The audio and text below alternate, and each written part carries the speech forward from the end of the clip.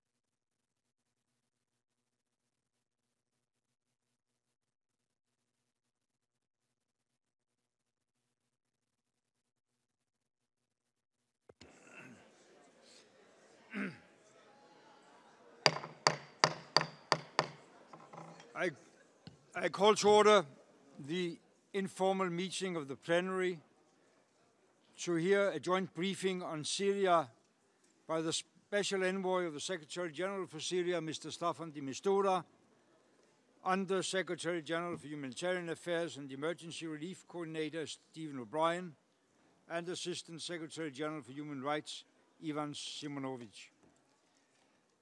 Ladies and gentlemen, Excellencies, the conflict in Syria is now well into its fifth year.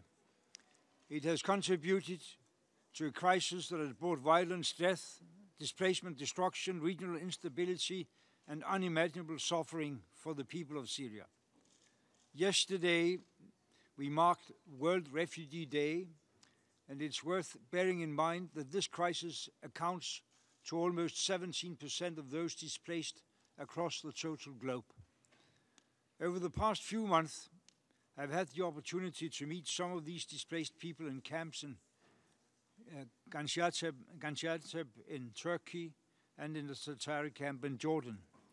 I have also discussed these matters with the relevant national and local authorities and witnessed leading humanitarian actors working towards a better future at the World Humanitarian Summit. In this context, and given the role which the General Assembly has played on this crisis as far back as 2012, I believe it's critical that this Assembly remains fully abreast at the most recent developments in Syria. In December last year, many of us were encouraged to hear that a new diplomatic effort launched in Vienna was providing a glimmer of hope for a comprehensive solution.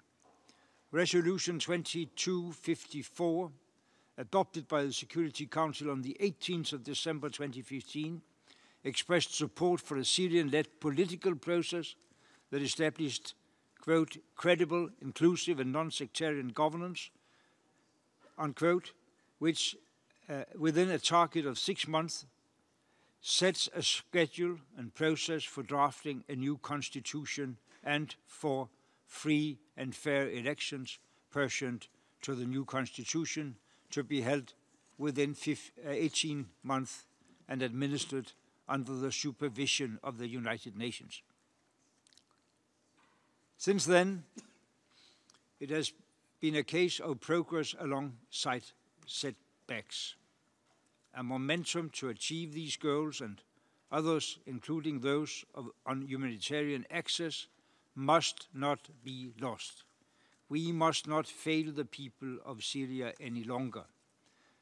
I am therefore grateful that we are joined today by Staffan de Mistura, Stephen O'Brien, and Mr.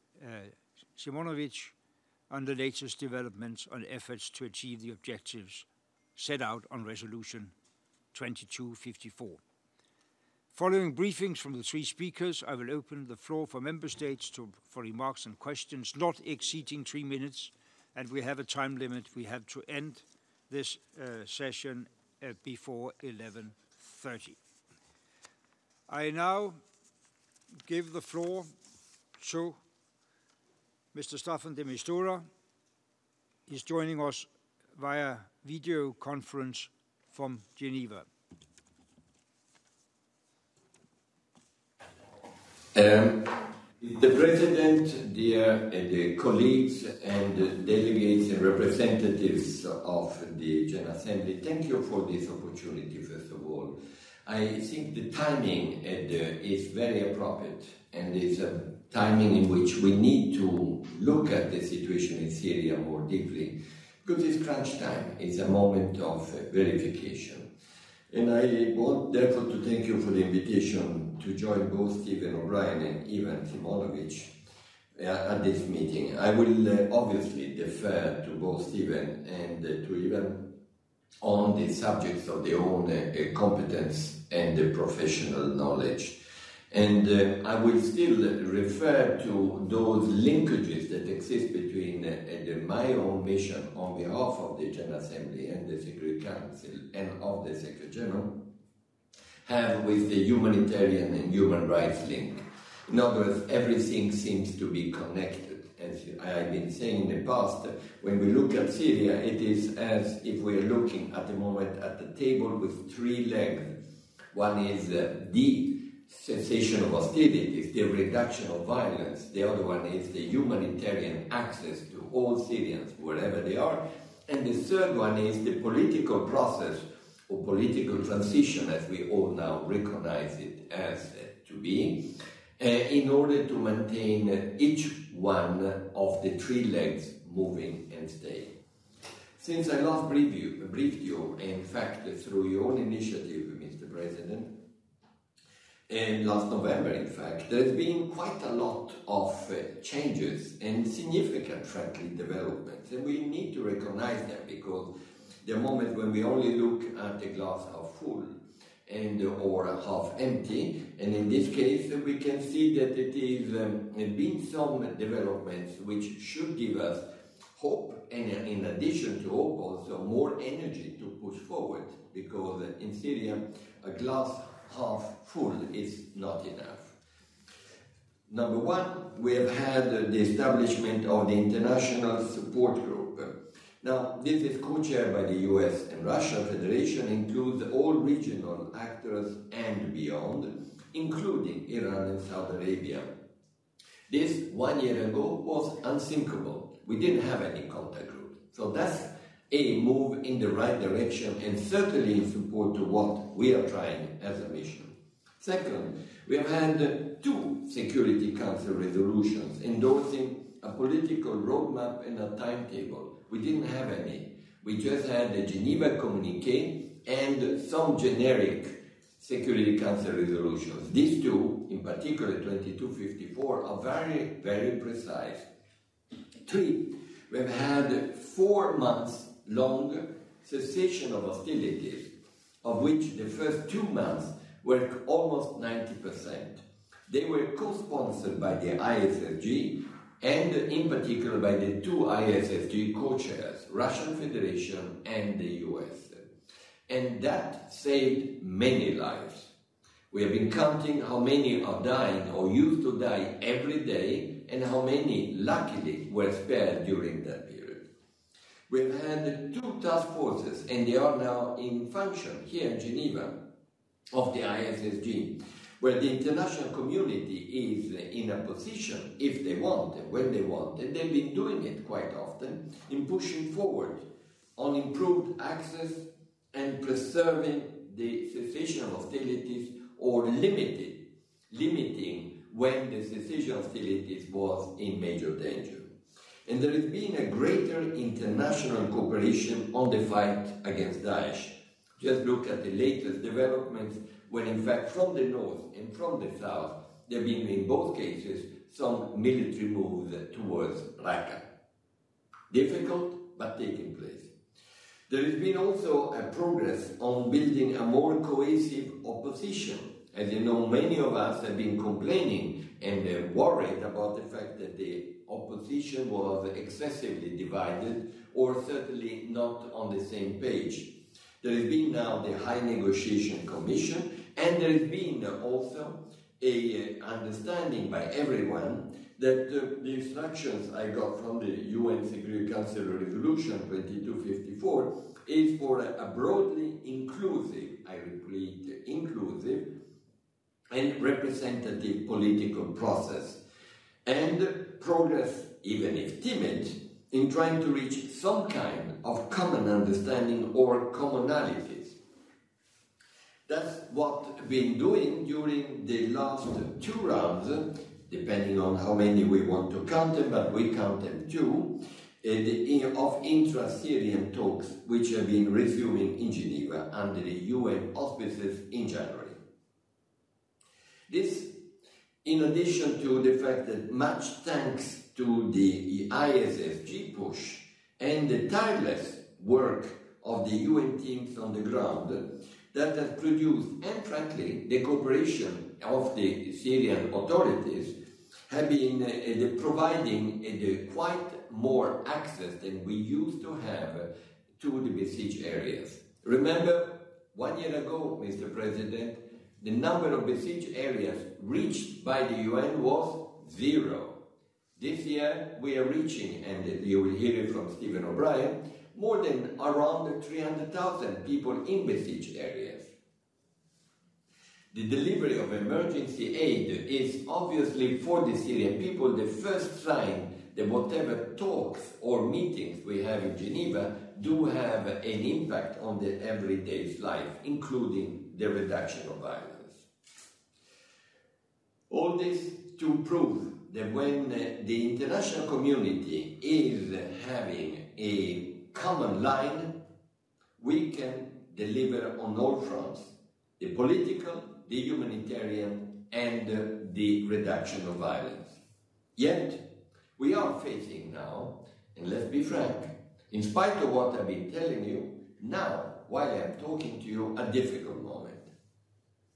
The cessation of hostilities, which started very well and quite impressively, almost within hours, 72 hours, you could see a change, radical change in the level of violence, and which was particularly effective during the first 2 months, and which led to a drastic reduction of casualties, has been now heavily challenged, especially in and around Aleppo, Idlib, Latakia, and some of the areas surrounding in the neighborhood of Damascus. But it's been holding in many other areas, so we are not in the breakdown of the cessation hostilities, but an area of danger of this becoming worse and therefore reaching to that. So far, that's not the case, but we are concerned. And the access to besieged and hard-to-reach areas has definitely improved. And again, I will leave it to Stephen to elaborate on that. But of course, this is not near the pace and the volume required to address the needs of all Syrians. Plus, there is one area where we are concerned, and we have been saying it ourselves and at the ISSG. There's been a trend in the last weeks that the very areas where there has been a breakthrough of delivering humanitarian aid to besieged areas have been then shelled before and after the convoys have reached or departed. And that's been a bad news.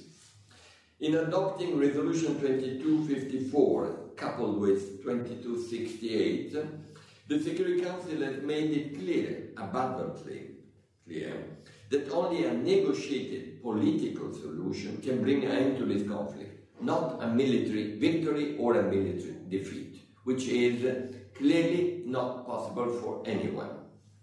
5 years, almost 6 years, has proven that this is impossible and unreachable by anyone. The resolution further acknowledged the close link between a nationwide ceasefire and a parallel political process. Let me clarify, and I know you all feel the same.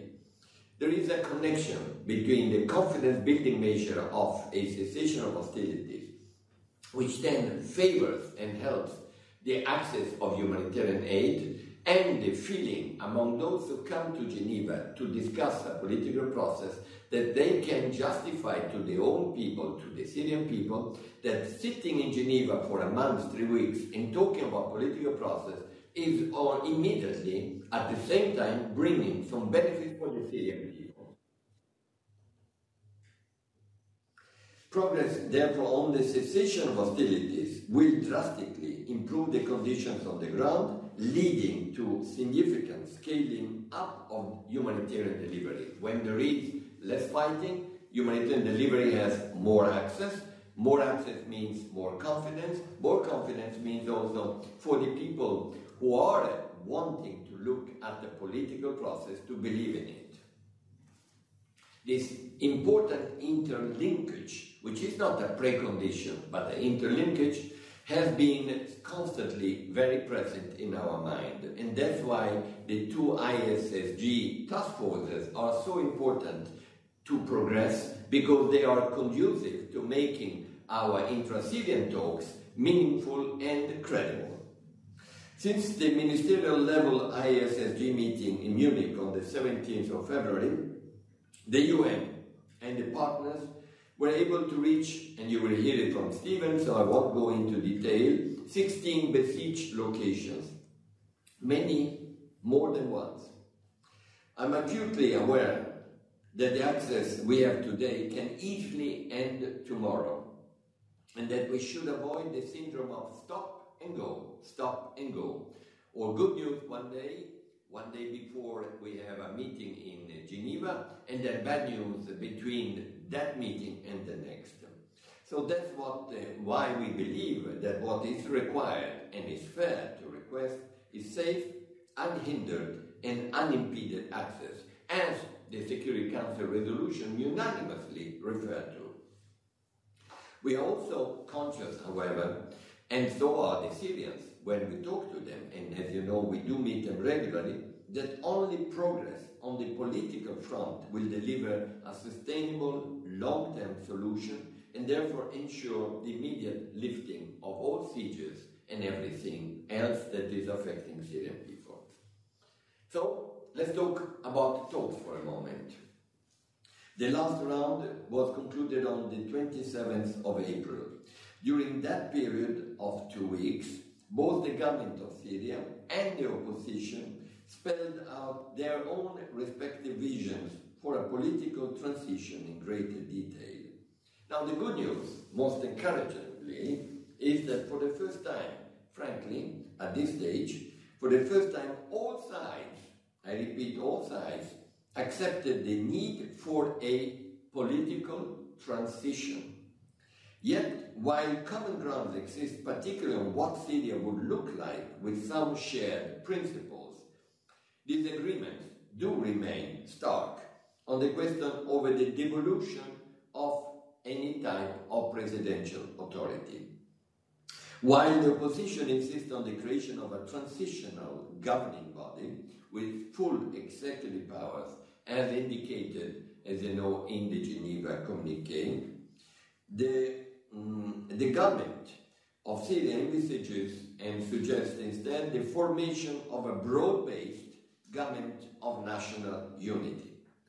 Whatever the name or whatever the shape is eventually decided upon by the Syrians, it needs to reflect a commitment to a real political transition. And that's where the challenge is with us as UN and as governments, in order to try to see whether we can find a formula by which we can respect both the Geneva Communiqué and the Resolution 2254. Drawing from those discussions, I have further identified a list of core issues to be addressed in greater detail in the next round, which, as you know, I have postponed until I have some form of reassurance that at least the two co-chairs may have a common ground on which we can start working. You may argue, why do we need the two co-chairs? The answer is, the two co-chairs were able to actually prepare the ground for the cessation of hostilities, which was then regionally accepted by everyone, including in Syria by the government of Syria and by the opposition forces. So when they do agree, and when the ISSG does agree, we do have a critical mass on which the UN can then produce the follow-up and the sustainable solution. So I've been identifying a list of core issues to be addressed in greater detail at the next round. When? I know a question will come up. Well, I will consider that during July, not yet, not now, because it is premature in view of the current discussions and the current situation. We have summarized all this in what we call the mediator's summary, and in particular Annex 1, which I'm sure you have access to, being a document which has been circulating among the Security Council members as well. These include defining the composition of the relevant transitional governance arrangements, how to reform the military security apparatus, and how to practically establish a calm, neutral environment that assures the safety of all during the political transition. ISSG ministers on 17th of May did encourage the parties to re-engage constructively on this basis. And my team has since embarked on a series of technical talks while waiting for the official formal talks to take place with the parties in order to get deeper on these very issues ahead of the next formal round of talks. Meetings have already been held in Moscow, Cairo, and are planned for the next week in Riyadh and also in Damascus. Meanwhile, we have continued our sustained engagement with the Women's Advisory Board and civil society organizations, which are important constituencies that have not been shy at all from open debate among them on the very challenging topics, including governance. And that's exactly what we hope to hear. Mr. President, having said that, political talks cannot proceed, as I did say already, effectively, while hostilities are escalating and civilians are starving. In April, we have been seeing a marked deterioration in the situation on the ground, both in terms of fighting and in terms of humanitarian access. But as you will probably, surely hear from USG O'Brien, this was partly due to airdrops, and after several really very bad weeks for the humanitarian access in the country, we have seen recently substantial progress. The progress has been helped, of course, by the effective diplomatic work some members of the task force, including systematic efforts, and we have to give them credit, both by the two co-chairs, Russian Federation and the US, but also the courageous and commendable work by our humanitarian colleagues on the ground and partners, and some increased, indeed, cooperation by the government of Syria. Unfortunately, and despite sustained efforts by the two co-chairs, I cannot say exactly the same as regard to the cessation of hostilities. While the overall level of fighting continues to be below, I repeat, below the level prior to the ceasefire in January, there has been a worrisome escalation of fighting in several areas. Meanwhile, ISSG statements have progressively reinforced the linkages with the political process and the need to advance on the agenda set out by Resolution 2254.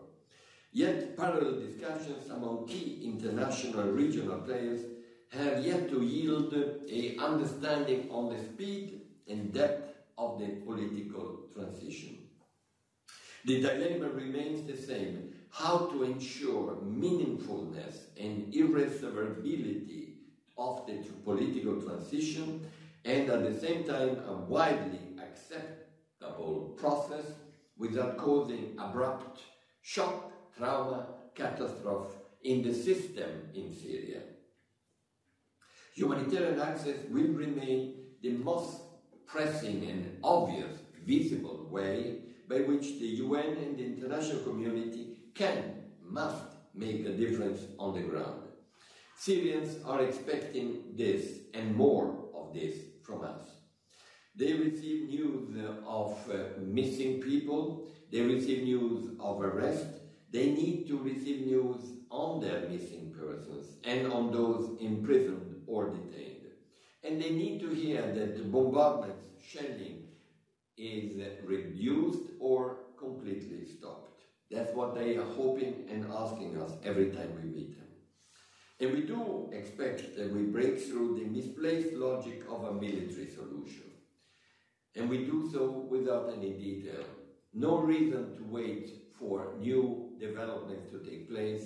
It has been abundantly proven that any type of military solution is out of question. And no one can think or dream to gain time hoping to think that that will be making a big difference in terms of a military solution. Some argue that we should not be bound by artificial deadlines. For instance, August, which has been a date indicated. August is an artificial deadline, but it's a serious deadline. It has been indicated both by the two co-chairs. It does prepare for a new General Assembly debate, which is unavoidably going to touch on Syria. And it is also the last General Assembly on which the Secretary General Ban Ki-moon will be reporting on Syria, and certainly the opportunity for all of you, all of us, to prove to the world that the movement that has taken place can have a positive development. So the August timeline is very much present for us in view of the September timetable. The window of opportunity is coming quickly to close unless we maintain alive the cessation of hostilities, we increase the humanitarian aid, we come to some common understanding about political transition so that we can have, hopefully in July, intra-Syrian talks not about principle but about concrete steps towards political transition. This is what we are aiming at, and that's what we hope we will be able to reach. Thank you very much for this opportunity. Thank you very much to Staffan de Mistura. I now give the floor to Mr. Stephen O'Brien to continue the briefing. Mr. President, Excellencies, I wish to thank the President of the General Assembly for calling this meeting and taking this comprehensive approach to a briefing from the political, the human rights and the humanitarian perspectives, and providing the Office for the Coordination of Humanitarian Affairs the opportunity to brief on the humanitarian situation in Syria. I particularly thank Staffan de Mistura, Special Envoy, for his comprehensive and detailed briefing just now, and I look forward to my remarks being complemented by Ivan Simonovic on the human rights aspects. In Syria, a conflict that started off as civil unrest in March 2011, it has since transformed into an ugly and brutal war characterized by extreme levels of violence committed against civilians in a climate utterly devoid of protection in many parts of the country. A climate in which civilians have endured relentless attacks, mass displacement from their communities, the decimation of their homes and critical infrastructure, and the despicable medieval besiegement tactics for years. In the Syria crisis, the facts speak for themselves. Hundreds of thousands killed and well over 1 million injured. Life expectancy in Syria has dropped by, wait for it, imagine this, 20 years. Approximately half of the population has been forcibly displaced, 6.5 million of them inside the country, in addition to the 500,000 Palestinian refugees. Overall, 13.5 million people are left in urgent need of humanitarian and protection assistance. The conflict in Syria has destroyed the country's social and economic fabric, eroding development gains made over several generations. 80% of Syrians now live in poverty. Nearly 9 million Syrians are food insecure amidst rising prices and food shortages, and 2 million children have been forced out of school altogether. We should never lose sight of the immeasurable human impact of this crisis, the trauma and emotional toll on civilians, particularly young people, too long exposed to living in a climate of violence and fear, a generation lost to the normalcy of violence and hatred, and no access to education, which is the only route out and to hope. Warring parties have displayed a brazen and brutal disregard for international humanitarian and human rights law. Their use of indiscriminate and disproportionate attacks, including the use of barrel bombs and other explosive weapons in populated areas, these are the primary cause of civilian deaths and injuries. Civilian infrastructure and basic services, including people's homes, health clinics and hospitals, schools, markets and settlements for internally displaced people, are relentlessly attacked, even now, collectively punishing hundreds of thousands of civilians. Medical facilities in particular have been targeted in attacks, with Physicians for Human Rights recording some 365 attacks on 259 medical facilities and the death of 738 health workers attacked since the start of the conflict. Amid this onslaught of violence, thousands of civilians in Syria are forced to face impossible choices each day. Whether to flee to uncertainty and possible danger or risk being killed at home. Run to where you can get a possible education for your children after years of no chance, no hope, just as any of us in this room would, faced with such an impossible choice. Almost 5 million civilians have made this choice, fleeing to neighbouring Lebanon, Jordan and Turkey, some to Iraq, and relatively few, but nonetheless over 1 million to Europe. My deepest gratitude goes to the local authorities, to the governments, and to the host communities in these neighbouring countries for their generosity, their hospitality, and their solidarity, which they have shown to their neighbours in need. So, Mr. President and Excellencies, nonetheless, desperation means that more and more people are prepared to literally be taken for a ride by unscrupulous traffickers and make the perilous journey to Europe across the Mediterranean, where far too many continue to die. In 2016 to date, running at more than the rate for 2015, with an average of 2 full passenger jets per month of people drowning in the Mediterranean, right in Europe's backyard. For the sake of humanity as well as security, we need to find a better, more sustainable way forward for the wider international community to share the responsibility in hosting Syrian refugees. Mr. President and Excellencies, while the conflict inside Syria has shown us some of the worst in humanity, it has also in some ways brought out the very best in many people. In my visits to Syria and the region, I've spoken to dozens of Syrians who have retained hope despite their desperation. I've witnessed the deep generosity of families in Syria, Lebanon, Turkey, Iraq, Egypt and beyond, who are sharing their modest accommodation with displaced families. I've met volunteers and staff of Syrian NGOs and grassroots organisations, of the Syrian Arab Red Crescent, of civil defence teams and the staff of hospitals, clinics and schools throughout the country, who live and all too often die by their commitment to ensure the survival of their fellow citizens. And I've seen it in the thousands of United Nations staff and humanitarian partners on the ground who risk danger every hour of the day to get help to people who need it most. And I thank the Russian Federation, especially their Damascus diplomatic mission, for their good offices in facilitating many of the channels of communication with the Syrian government, which enable negotiations to be safely concluded for access. Aid agencies are working day and night to assist millions of Syrians affected by this conflict month after month, whether from within Syria or cross-border assistance. This year alone, we have reached up to 5.8 million people with food assistance each month and delivered over 5 million medical treatment. We are doing all we can, but we require the resources to keep up our efforts. Today, only 1/4 of the appeal for the UN and its partners life-saving work in Syria is funded. I do thank the donors for their generous contributions so far, many of which were made at the London Pledging Conference for Syria and the region. But I urge them and others to step up their financial support to humanitarian response. Pledges are one thing, but frankly, it's your cash that matters. It's that which buys the programs and the services that actually save and protect innocent lives. And following London, we're heavy on pledges and promised words, but frankly, light on cash. Hard, real cash. That's to say, we need your pledges to convert to cash now.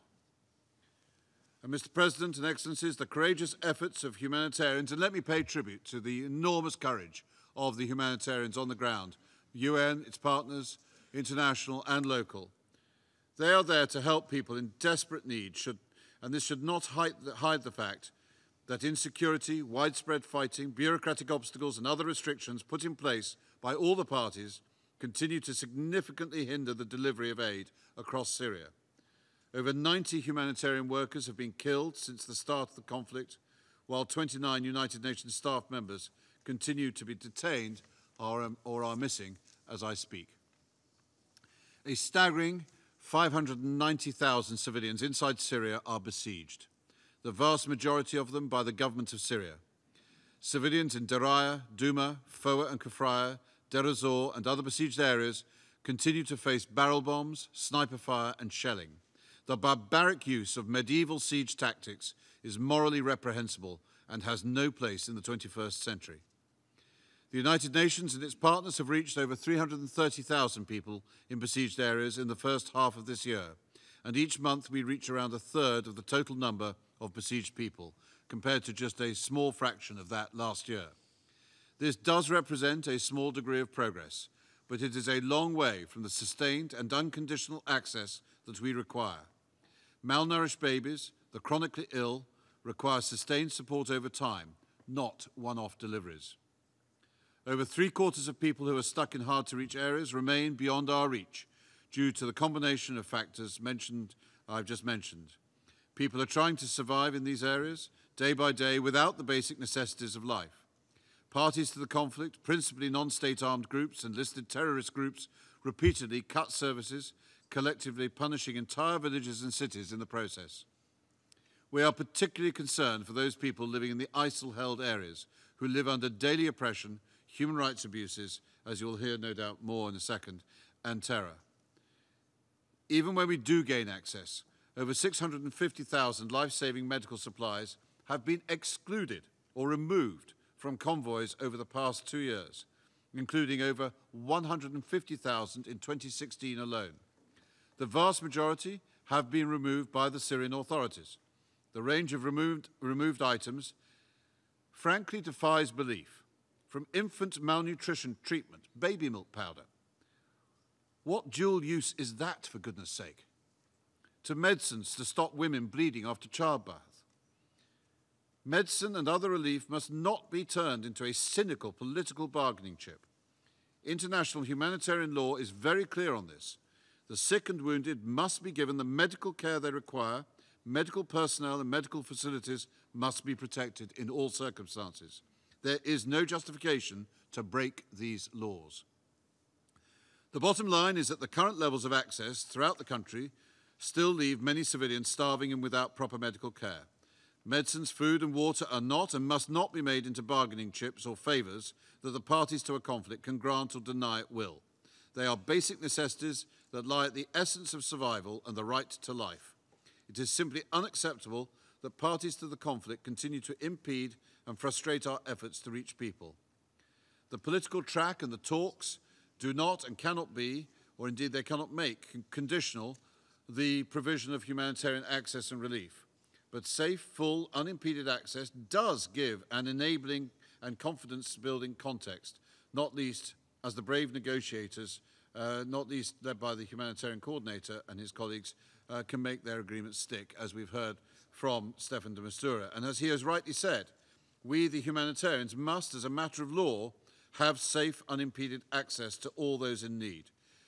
And we have the right to act independently, impartially, and neutrally. No stop-go, no conditionality. And we need the full and sustainable access. We are a long, long way from that, from compliance by the Syrian government, in particular, with this law. It's a law which it has signed up to. The efforts of the Security Council, the International Syria Support Group, individual member states, as well as many Syrians, have shown what can be achieved when there is the political will to resolve problems. Our collective engagement must remain steadfast to bring the prolonged and bitter suffering of the Syrian people to an end. The international community must demonstrate its collective leadership in the following areas to help bring about a long overdue end to this crisis. 1, ensuring the protection of civilians and civilian infrastructure, including medical facilities. 2, bringing an end to the sieges and ensuring freedom of movement for civilians. 3, ensuring that the parties to the conflict abide by their international legal obligations and by Security Council resolutions to facilitate humanitarian access to all people in need without discrimination. 4, considering all possible avenues to ensure accountability, to show perpetrators of violations that the international community will not tolerate such action in Syria or indeed elsewhere. 5, stepping up financial support to the humanitarian response, as I have urged. And 6, respecting the non-political nature of humanitarian aid. And we remain committed and ready to deliver humanitarian aid through any possible modality for civilians in desperate need. However, let me be clear that humanitarian action cannot be a substitute for political action. Only a negotiated political settlement will and can resolve this crisis. And we must show the people of Syria that the world has not forgotten them or their plight, and indeed the plight of their country. Not through more words of solidarity, but through immediate and concrete political action that brings an end to this futile cycle of violence and misery. And hard cash for meeting immediate needs, humanitarian needs, is now needed. The future of this and coming generations is on the line, and the credibility of the international community is at stake. Thank you. Thank you, Under-Secretary General Stephen O'Brien. I now give the floor to Mr. Ivan Simonovic for his part of the briefing. Mr. President, Excellencies, ladies and gentlemen, 5 years of suffering, over 250,000 people killed, half of the population displaced. It is hard for most of us to process the scale of the violence in Syria. So I begin with 4 stories of individuals suffering at the hands of various parties to the conflict. The first story is of a 15-year-old and a 16-year-old who, together with 7 other civilians, were killed on 19th April when airstrike by government forces or their allies hit the fish market in the busiest part of Kafr Nabl in Idlib Governorate. The second is of a 16-year-old Yazidi girl. Like so many other women in her community, she was abducted from Iraq and then she was sold into sexual slavery in Syria. She was forced to use violence to escape. And even when she was free, she had nowhere to go. So she returned to a house where other Yazidi girls were held and abused. Against all odds, she managed to escape again and rejoined her community. Unfortunately, that community, facing what may amount to genocide, is wise enough to refuse to allow their girls to be stigmatized by sexual crimes.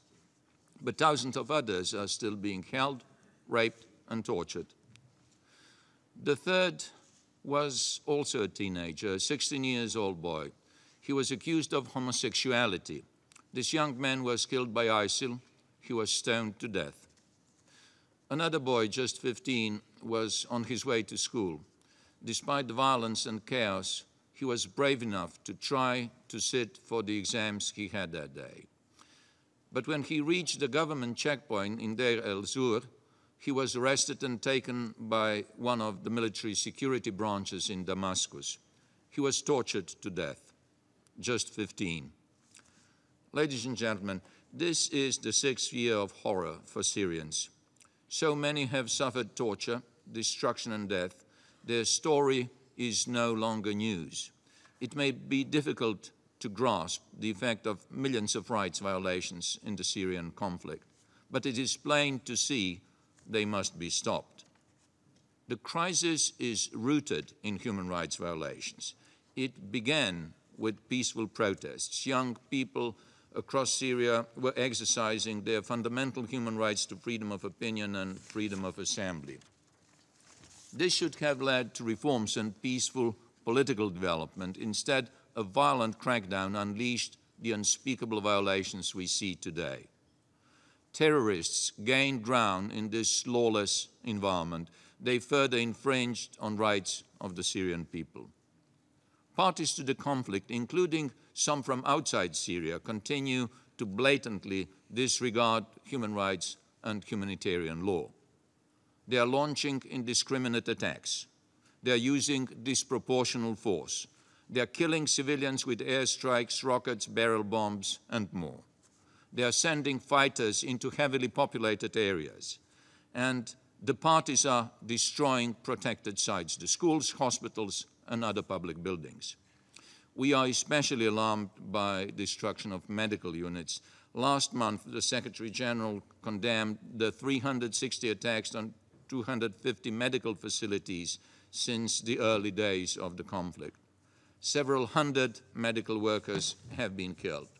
This May alone, we documented at least 7 more incidents of parties damaging or destroying medical units. The result is this. In parts of Syria, even if there may be some possibility of medical help, civilians are too scared to seek it. Hundreds of thousands of civilians remain trapped in the besieged area across Syria. Many innocent civilians are at a risk of starvation. Across Syria, a very large number of persons are being subjected to arbitrary detention and deprivation of liberty in the most appalling conditions.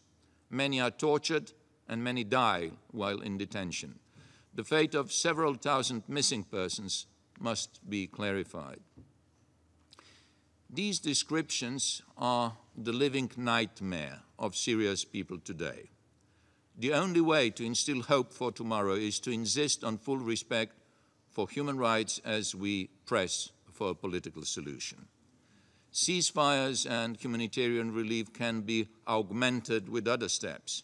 These release of hostages and unlawfully detained persons, including women and children, would open new avenues of trust. So would the exchange of information on missing persons. These processes could provide a sound framework for an incremental approach to concession making. To be sustainable, peace in Syria must deliver tangible benefits for all communities. It must provide a democratic, dignified and peaceful framework for managing Syria's multicultural and multi-religious diversity. Ladies and gentlemen, human rights should never, ever be seen as an obstacle to a successful negotiation. The opposite is true. Human rights are a key enabler of a successful negotiation, and they are a safeguard for sustainable peace. The Syrian government has not only failed to protect civilians, it has often deliberately targeted them. So have some opposition forces, especially ISIL. Syrians will need to come to terms with the bitter legacy of this conflict. The Secretary General and the High Commissioner have repeatedly called for accountability. They have underscored the need for the Security Council to refer the situation in Syria to the International Criminal Court.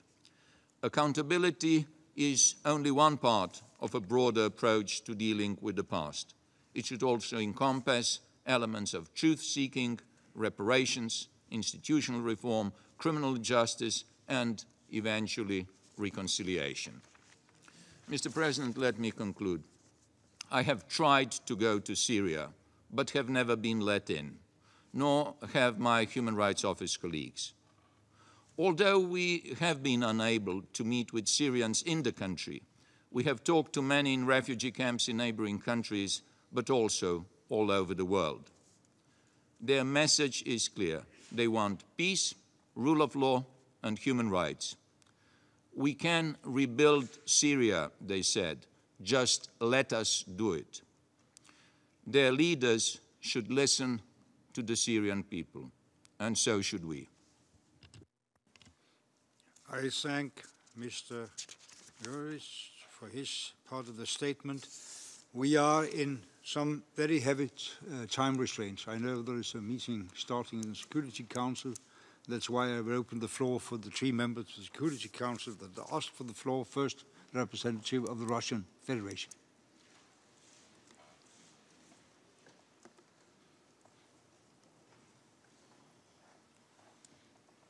Господин председатель, мы признательны вам за... Перевод есть?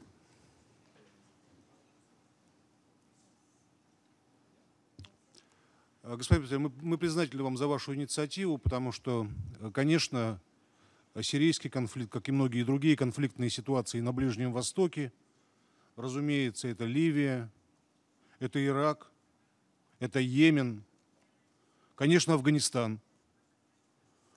Они затрагивают чувства всех государств-членов и все страны нашего беспокойного мира. И мы, конечно, признательны за брифинг господину Мистури, Стивен, тебе лично за большую работу на гуманитарном направлении, и господину Шимановичу. Но в целом я должен вам сказать, что сегодняшнее начало дискуссии, оно протекает несколько странно. Дискуссия идет таким образом, как будто в Сирии нет террористической угрозы, а на полях сражения сирийская армия противостоит неизвестно кому. Но вы же ООНовцы, многоопытные ООНовцы. Почему прямо не говорится, что сирийская армия, солдаты, офицеры, генералы, в чем они виноваты? Почему прямо не говорится, что эти солдаты, сержанты, офицеры, генералы противостоят террористическим организациям, исламскому государству, Нусре, аль-каидовцам и тем, кто как волки в овечьей шкуре, заявляют одно, а делают другое. Кто им оказывает поддержку? Это современная Сирия. Все говорим о необходимости сохранить государственные институты, чтобы не повторить печальный опыт Ирака.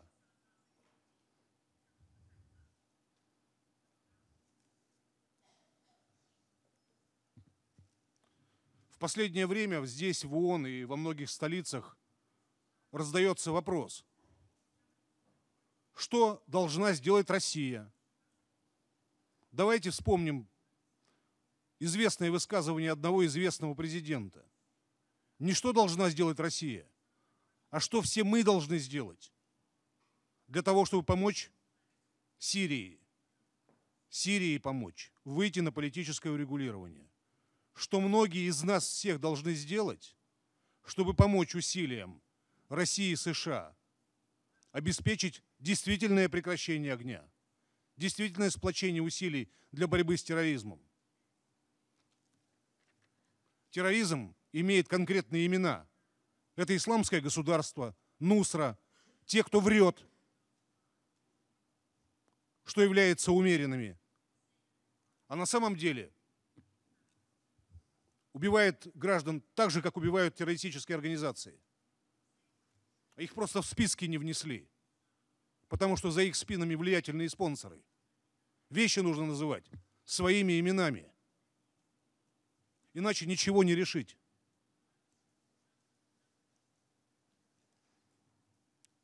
Российской Федерацией и Соединенными Штатами очень многое сделано для продвижения процесса политического урегулирования. Правильно сказали бриферы и Стефан, и Стивен о том, что создана уникальная инфраструктура. Международная группа поддержки Сирии, работают важнейшие целевые механизмы по прекращению огня, по гуманитарным вопросам. Работают другие важные двусторонние форматы. Тем, кто занимается кризисами, вообще занимается кризисом, мечтать можно о том, что сделано на сирийском направлении, какие уникальные по своей природе механизмы сформированы. Для других бы кризисов такие бы вещи были сделаны. Поэтому нужно этому помогать, а не разрушать.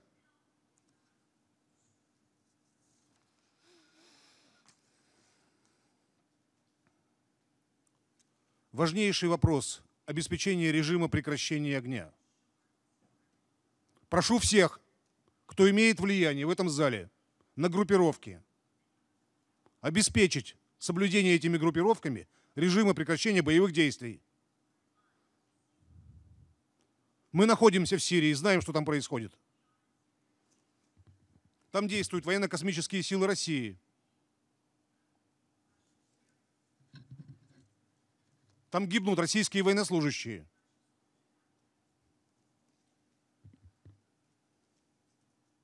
Огромный вклад мы вносим в нормализацию гуманитарной обстановки. Спасибо, Стивен, что ты не забыл про это сказать в этом зале.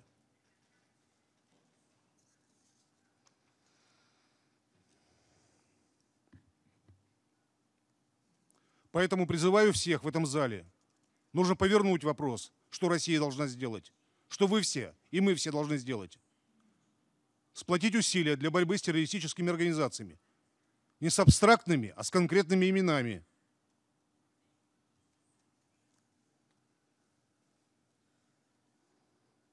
Нужно отказаться от своих узких планов.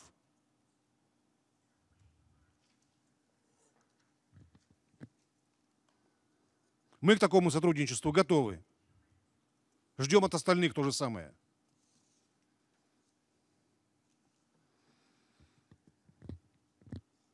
Еще хотел бы сказать одну вещь. Это для, Стефан, тебе. Никто никакой приоритизации в сирийском урегулировании не обозначал. Нет приоритизации. Нет, первая – гуманитарная обстановка, вторая – прекращение огня, третья – политический процесс. Ты же именно так построил выступление. Нужно вести работу по всем направлениям. Нет другого выхода. Нужно возвращаться к переговорному столу. Вы говорите о сроках. Сроки – это результат переговоров. Не может быть иначе. Спасибо, господин Lykketoft, что вы созвали сегодняшнюю дискуссию. Это очень важный разговор. Переговоры должны вестись. И надо действовать решительно. Сейчас не время. Сейчас, а когда время?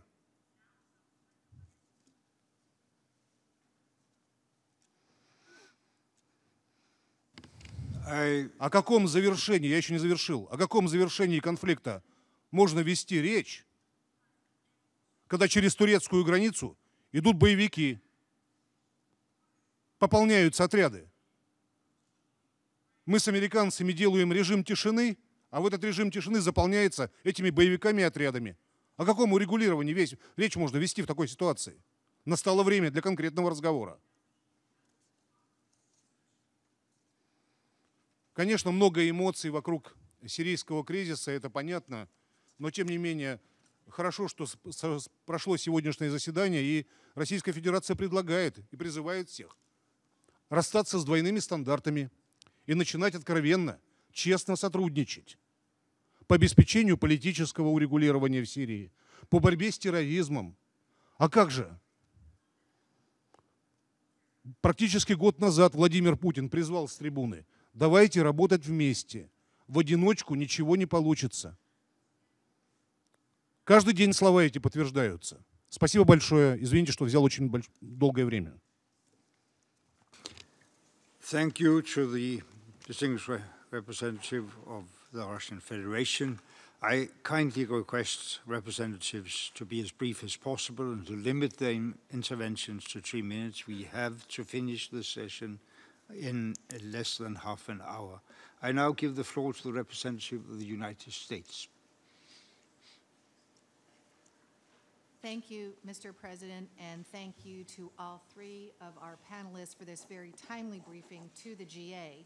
We appreciate the opportunity to discuss the imperative of ending the conflict and ending the suffering of the Syrian people. We agree with the panelists that doing so involves the pursuit of three key and interrelated goals: political transition negotiations, an enduring nationwide cessation of hostilities, and sustained, unimpeded humanitarian access to all parts of Syria, to all Syrians in need, as determined by the UN.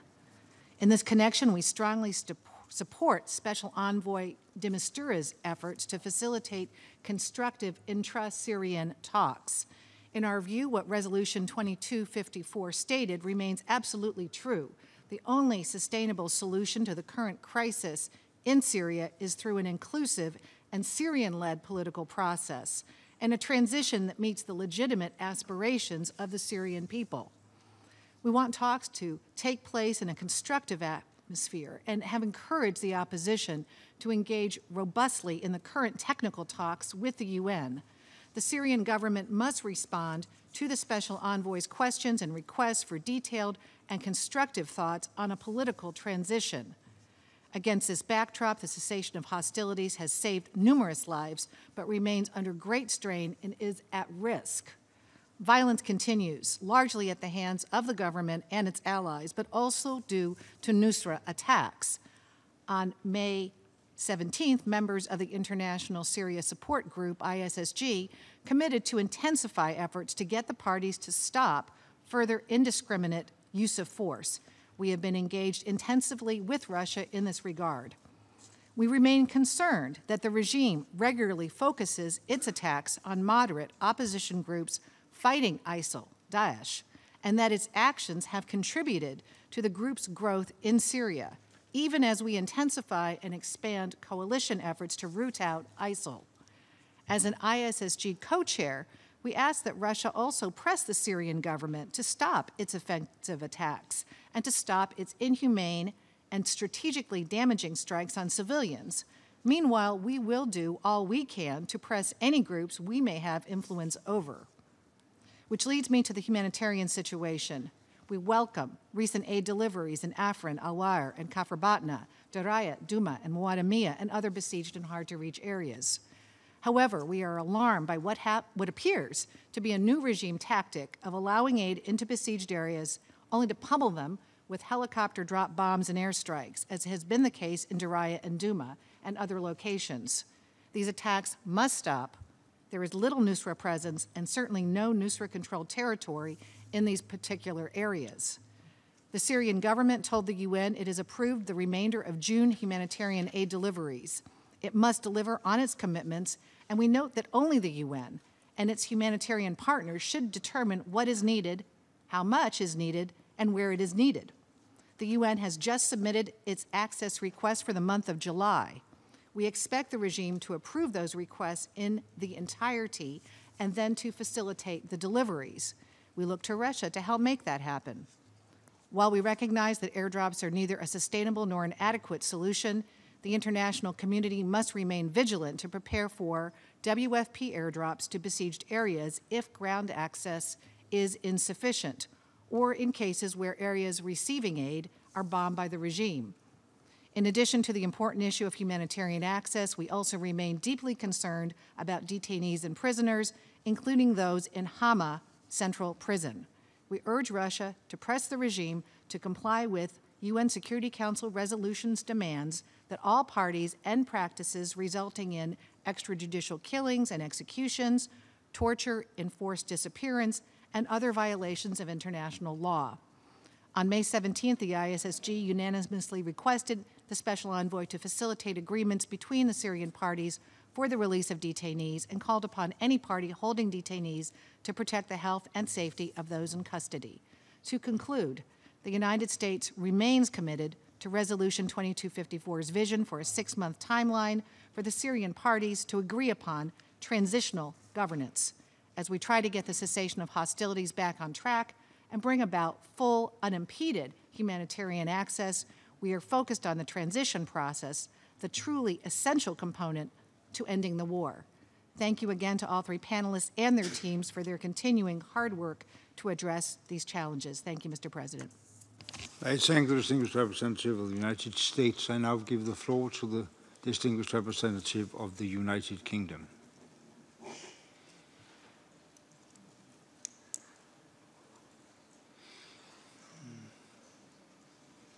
The mic to the United Kingdom, please.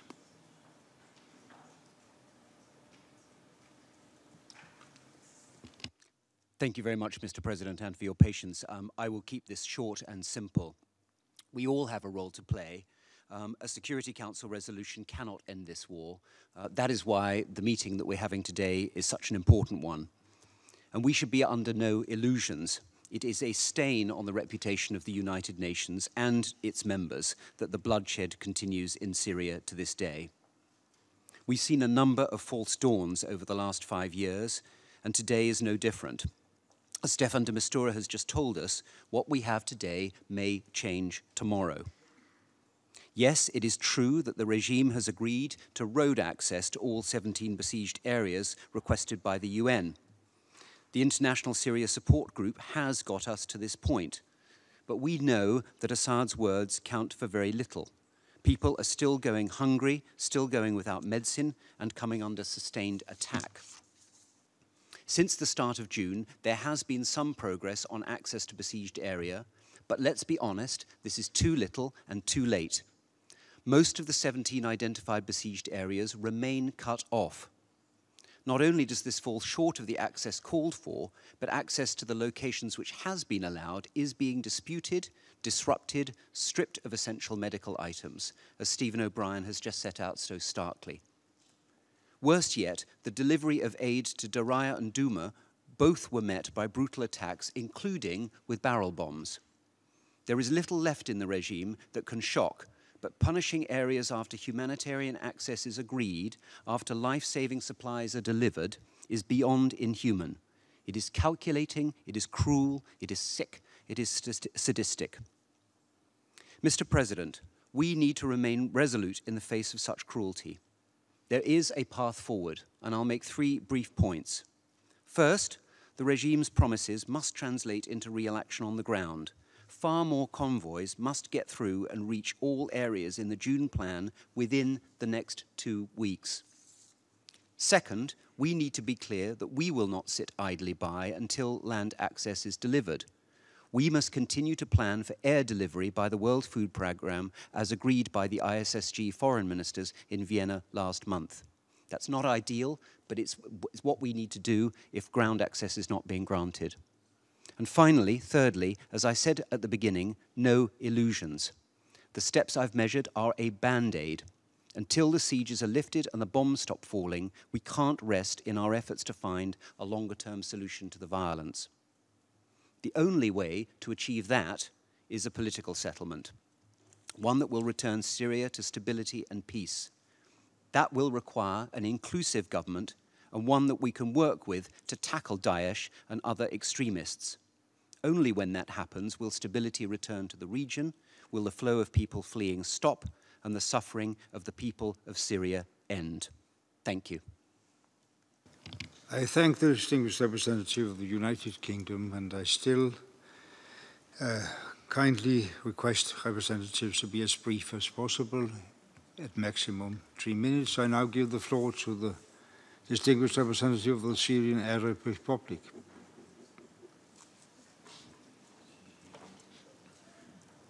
شكرا سيدي الرئيس. شكرا، واسمح لي بصفتي الدولة المعنية بهذه الجلسة أن آخذ بعضا من وقتكم لكي أشرح للسادة الحاضرين الموقف الرسمي لبلادي مما يجري فيها. ولذلك أستميحك عذرا سيد الرئيس بأنني لن أتمكن من الحديث فقط لمدة 3 دقائق، بل على الأقل لمدة توازي من سبقني بالحديث، وخاصة ممثلي الأمانة العامة. يقول المثل الشعبي سيد الرئيس: إذا عرف السبب بطل العجب. وجل ما أصبو إليه الآن في كلمتي هو أن أبين لكم سبب ما يحدث في سوريا من أزمة إنسانية خانقة ومؤلمة، ومن أزمة سياسية لا تخفى على أحد من الحاضرين. سيد الرئيس، من جديد أجد نفسي في اجتماع جديد آخر عن الأزمة في بلادي سوريا، اجتماعات باتت أسبوعية وفي بعض الأحيان شبه يومية، اجتماعات في مجلس الأمن وأخرى في الجمعية العامة، أحداث جانبية هنا وجلسات غير رسمية هناك، وإحاطات طارئة في مكان آخر، اجتماعات بداع وأخرى بدون داع لمجرد الاستعراض من جانب بعض الدول وتسجيل نقاط إعلامية،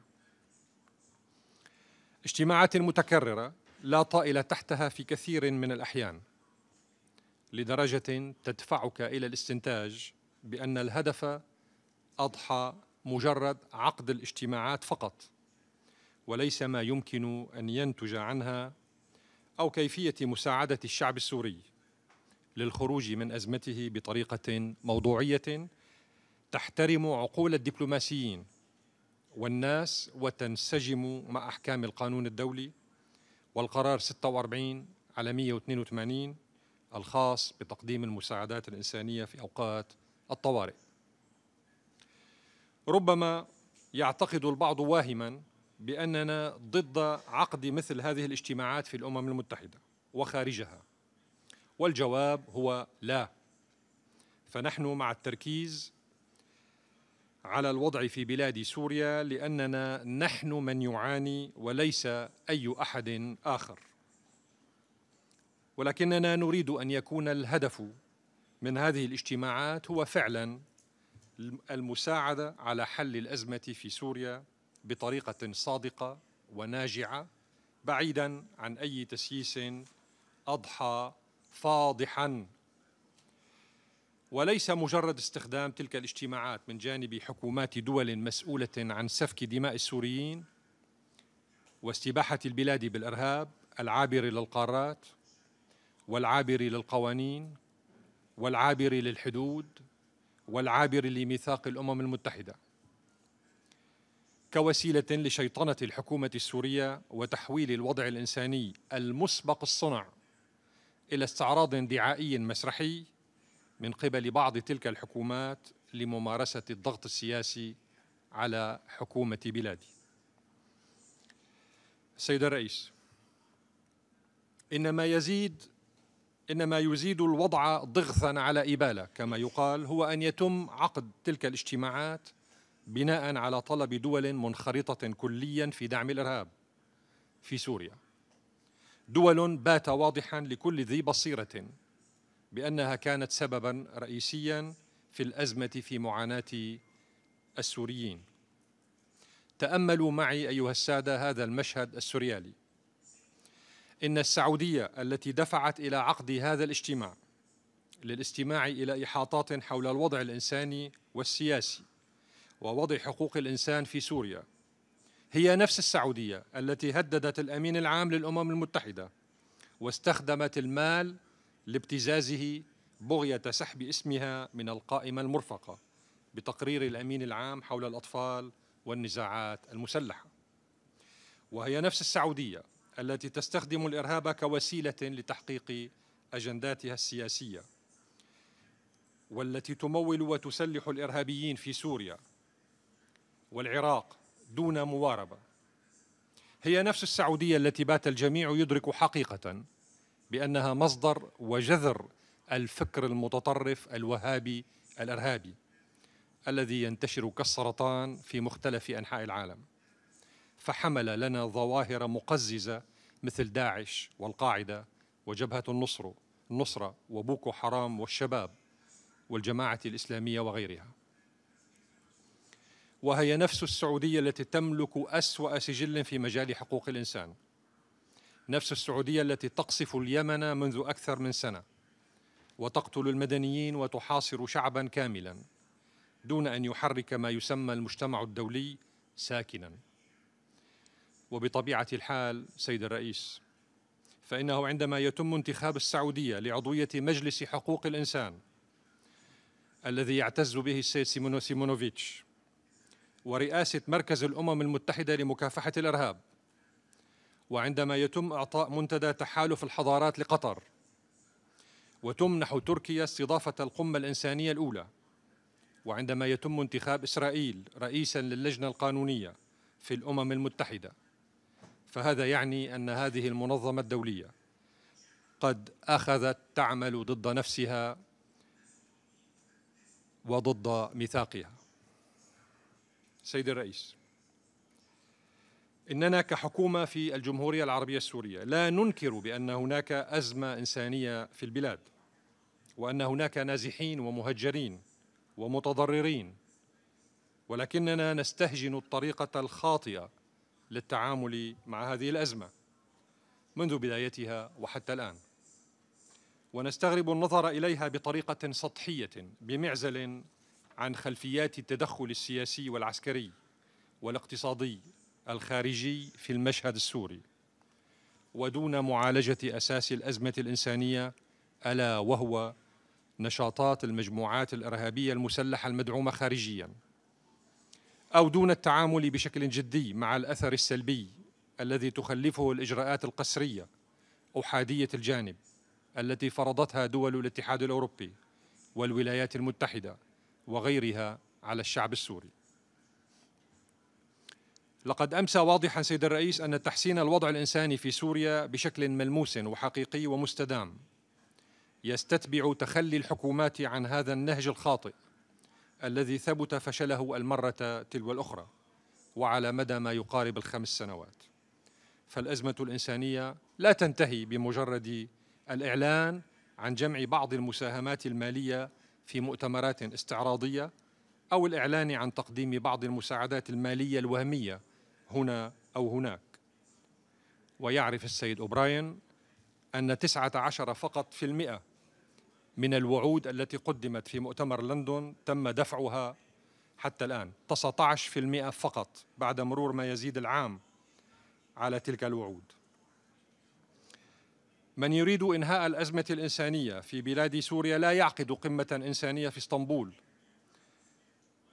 تحت رعاية نظام أردوغان الذي منع وفدنا من المشاركة في أعمال هذه القمة، نفس النظام الذي يستخدم المعابر الإنسانية على الحدود لتزويد الإرهابيين في سوريا بالسلاح والعتاد.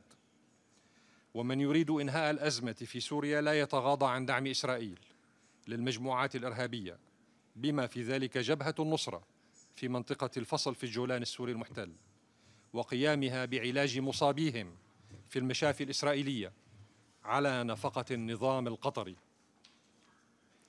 سيدي الرئيس، إن حكومة بلادي هي الأحرص على تقديم كافة أنواع المساعدات الإنسانية لكل السوريين المتضررين من الأزمة أينما تواجدوا على كامل الأراضي السورية، وهذا واجب عليها وهي ملتزمة به. ولذلك فقد حرصت الحكومة السورية على التعاون والتنسيق مع الأمم المتحدة وغيرها من المنظمات الدولية 17 العاملة في سوريا للقيام بذلك. وبعيداً عن البروباغندا التي يحاول البعض تسويقها بأن الحكومة السورية تعيق وصول المساعدات الإنسانية، تثبت الوقائع على الأرض من جديد عكس ذلك تماماً، حيث وافقت الحكومة مؤخراً على 16 طلباً من أصل 17 طلباً قدمتها الأمم المتحدة لإدخال قوافل مساعدات إنسانية مشتركة إلى المناطق الساخنة في إطار خطة شهر حزيران يونيو فقط.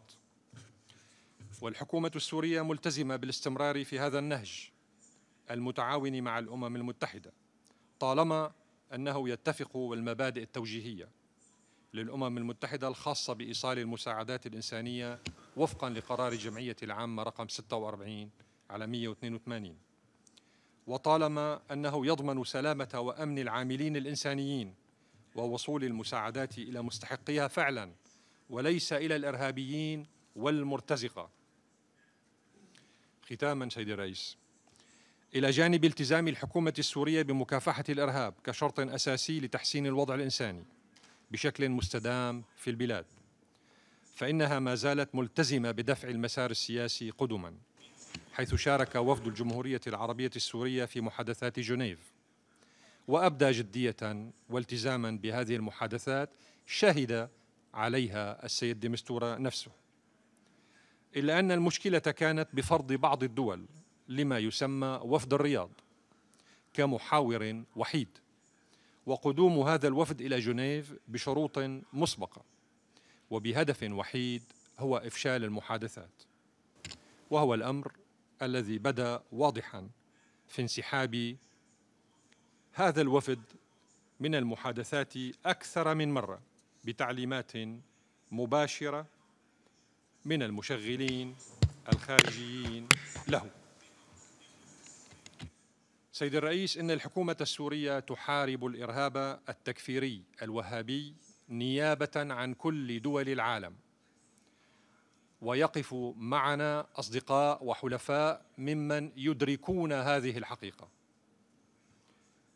وإذا سمحتم للإرهاب أن يفرض صوته في سوريا فإن الإرهابيين سيصلون إلى عواصمكم وبلادكم كلها. أعطونا اسم حكومة واحدة فقط من حكومات الدول الأعضاء تعتبر أن محاربة الإرهاب فوق أراضيها هي مسألة إنسانية بحتة. دولة واحدة فقط أعطونا اسمها تعتبر أن محاربة الإرهاب فوق أراضيها هي مسألة إنسانية بحتة. شكرا سيد الرئيس. I thank the distinguished representative of the Syrian Arab Republic. I now give the floor to the distinguished representative of the European Union.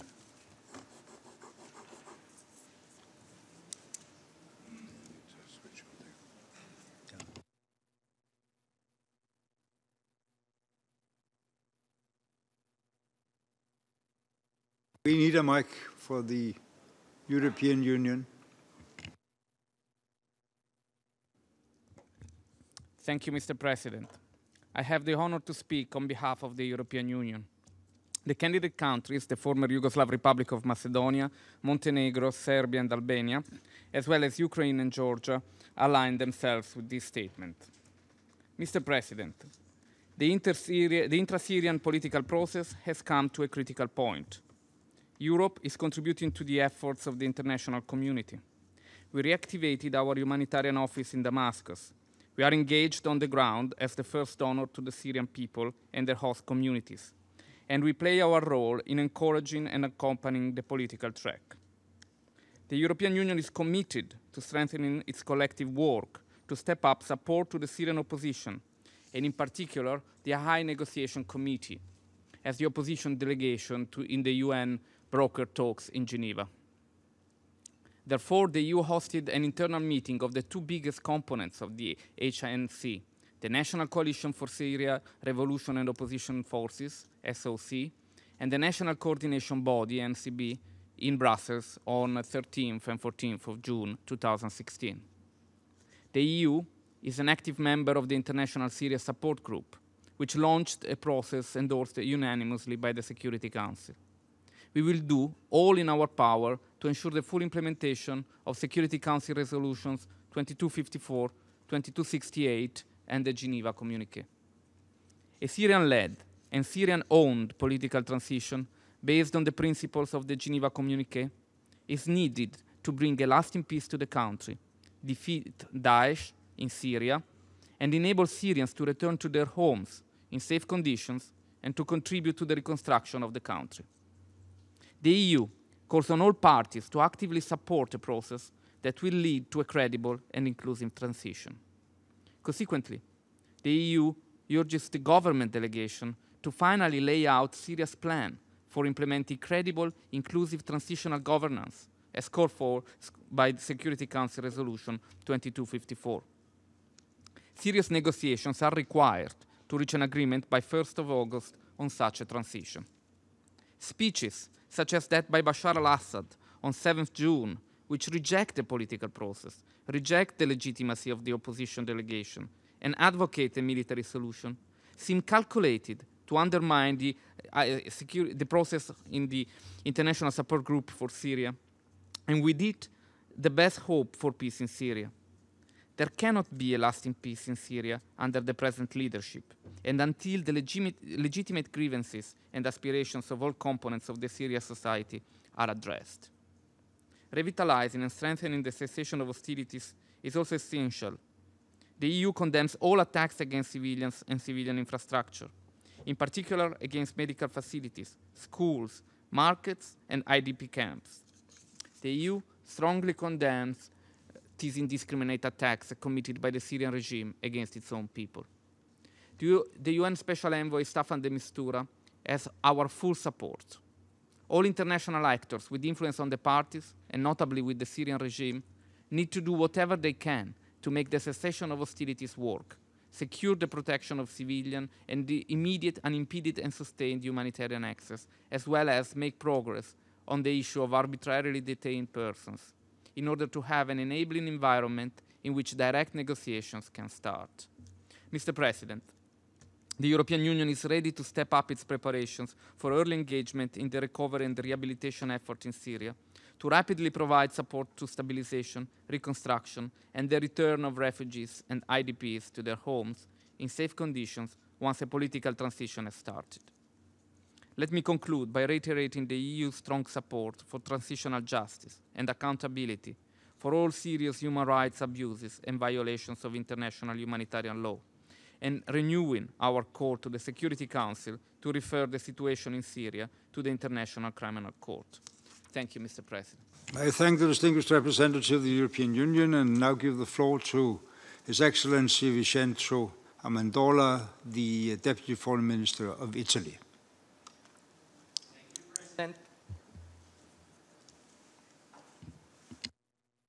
President, I wish first of all to thank the briefers for their complete and comprehensive presentation, sharing also with us feelings of sufferance that they feel and they see in their daily work. It's not a question just of feeling, it's a political reality, because we are speaking about hundreds, thousands of people dying, refugees, people dying in the Mediterranean Sea. This is not a diplomatic game. This is the effect of a reality that we are confronting ourselves.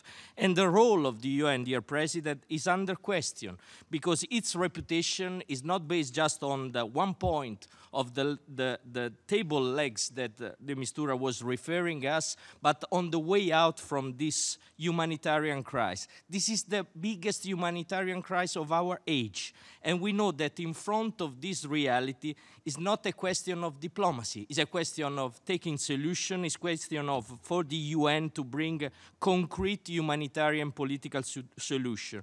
There is no military way out from the conflict. This is a principle that leads us in speaking about a refugee, the solution of the people that are living this condition. There is no question of military way out from this conflict. And also for the country like us, based on the UN principle to fight against terrorism, knows that closing this civil conflict will give us more tools to defeat terrorist organizations. There is no precondition in our challenge. I want to stress, aligning ourselves with the US statements, that our humanitarian situation and the humanitarian situation is priority for the UN to fulfill. And to the USG O'Brien, I would like to confirm all the responsibility that all of us took and Italy took at the Donors Conference in London, and also for the question of the funding in our struggle for a peaceful solution. But if we look the current junction with the cessation of hostilities, the second point, the humanitarian solution, and the third point, the way out, with the resumption of the consultation in Geneva, of course, we are speaking about the UN and its reputation, because the way out from this conflict gives us also the way to have a stable regional balance and also to avoid a conflict that creates insecurity on the global level. Like we are experiencing from the last 5 years, regional instability and security, global insecurity are matching in a conflict that, first of all, are creating the greatest and the tragic humanitarian condition. I would like to be clear, and also supporting the Special Envoy de Mistura. We need, of course, to rebuild mutual trust. Probably is the fourth leg of the table that he was describing, because it's the only way for our consultation and also for respecting the work of the ISAG and with the two chairs to create conditions to advance, not just in the cessation of hostility that are referring to us a new reality, but also for a credible, inclusive, and non-sectarian transitional governments. We agree, and also we acknowledge, as he said, that all the parts agreed on transition. And so transition means also mutual respect to provide and proceed in a political solution that is also under our responsibility to push and to boost and to support in the way that there are one target, that is the end of the civil war, is the end of this humanitarian crisis, with all our support also in resources, and also together with this defeating terrorist organization that are spreading in the Middle East. It's not just a question to put priority. Our priority is to give an end to the 5th year of conflict that created the greatest and the most tragical, brutal conflict in our area, for the regional balance and for the global balance. So let me conclude, dear President, thanking for this discussion. Of course, we are in an extremely delicate situation. Our time schedule is based on this mutual trust that has to bring us to a credible, inclusive, transitional proposal that has to resume on the basis of Resolution 2254 and the Geneva Communique. But this political transition also gives us to the UN the possibility, first of all, to address the humanitarian crisis, the humanitarian situation that is not a diplomatic game, but is the effect of the reality that we are living. And second point, to give to the end the possibility in this Middle East, in this global framework, to create conditions for political resolution of conflict. The time is passing. Our rapporteurs and briefers are telling us their job and their passion to find a way out from this conflict, but the reality is the number that they show us is not a question of just diplomatic confrontation, but the reality of murder, people dying, people fleeing from the country and dying in the Mediterranean Sea. We have a very heavy problem of time constraint here because Mr. Staffan de Mistura will not be able to follow us after 12 o'clock. I have to give back to him the possibility to comment. So I will bring in now some of the nations from the region, but I hope it can be done within the 3 minutes because that's the only possibility to give Mr. Mistura a possibility to answer. I first give the floor to the representative, distinguished representative of Saudi Arabia.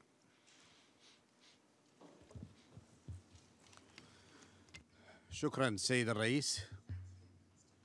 أود أن أشكركم على الاستجابة لطلبنا بعقد اجتماع للجمعية العامة لمناقشة الوضع الإنساني الخطير في سوريا، وأشكر المبعوث الدولي ووكيل الأمين العام للشؤون الإنسانية ومساعد الأمين العام لحقوق الإنسان على ما قدموه من إحاطات قيمة.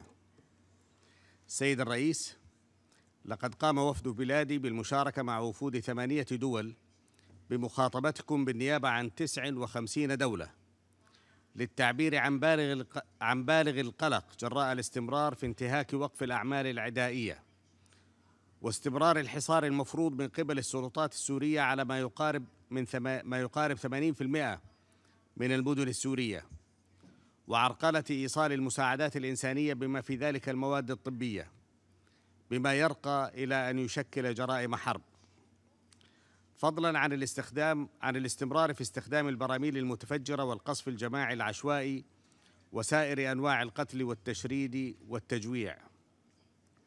إن من المؤلم أن نكون في شهر رمضان المبارك الذي يحتفل به فيه المسلمون بالصوم للتعبير عن تعاطفهم مع الجائعين، أن تتخذ السلطات السورية من هذا الشهر وقتاً لدفع عمليات التجويع إلى أقصى حد واستخدامها سلاحاً في المواجهة. وإننا نطالب مجدداً برفع الحصار وإيصال المساعدات الإنسانية بصفة فورية ومستدامة إلى جميع المناطق السورية دون استثناء وحسب الحاجة، وفقاً للقانون الإنساني الدولي وقرارات مجلس الأمن ذات الصلة، بما في ذلك القرار 2254 الصادر عن مجلس الأمن. سيد الرئيس، لقد انخرطت حكومة بلادي في العمل بإيجابية من خلال مجموعة الدعم الدولية لسوريا التي صدر عنها بيان في 17 من شهر مايو الماضي يدعو إلى ضرورة إيصال المساعدات الإنسانية لجميع أنحاء المناطق السورية.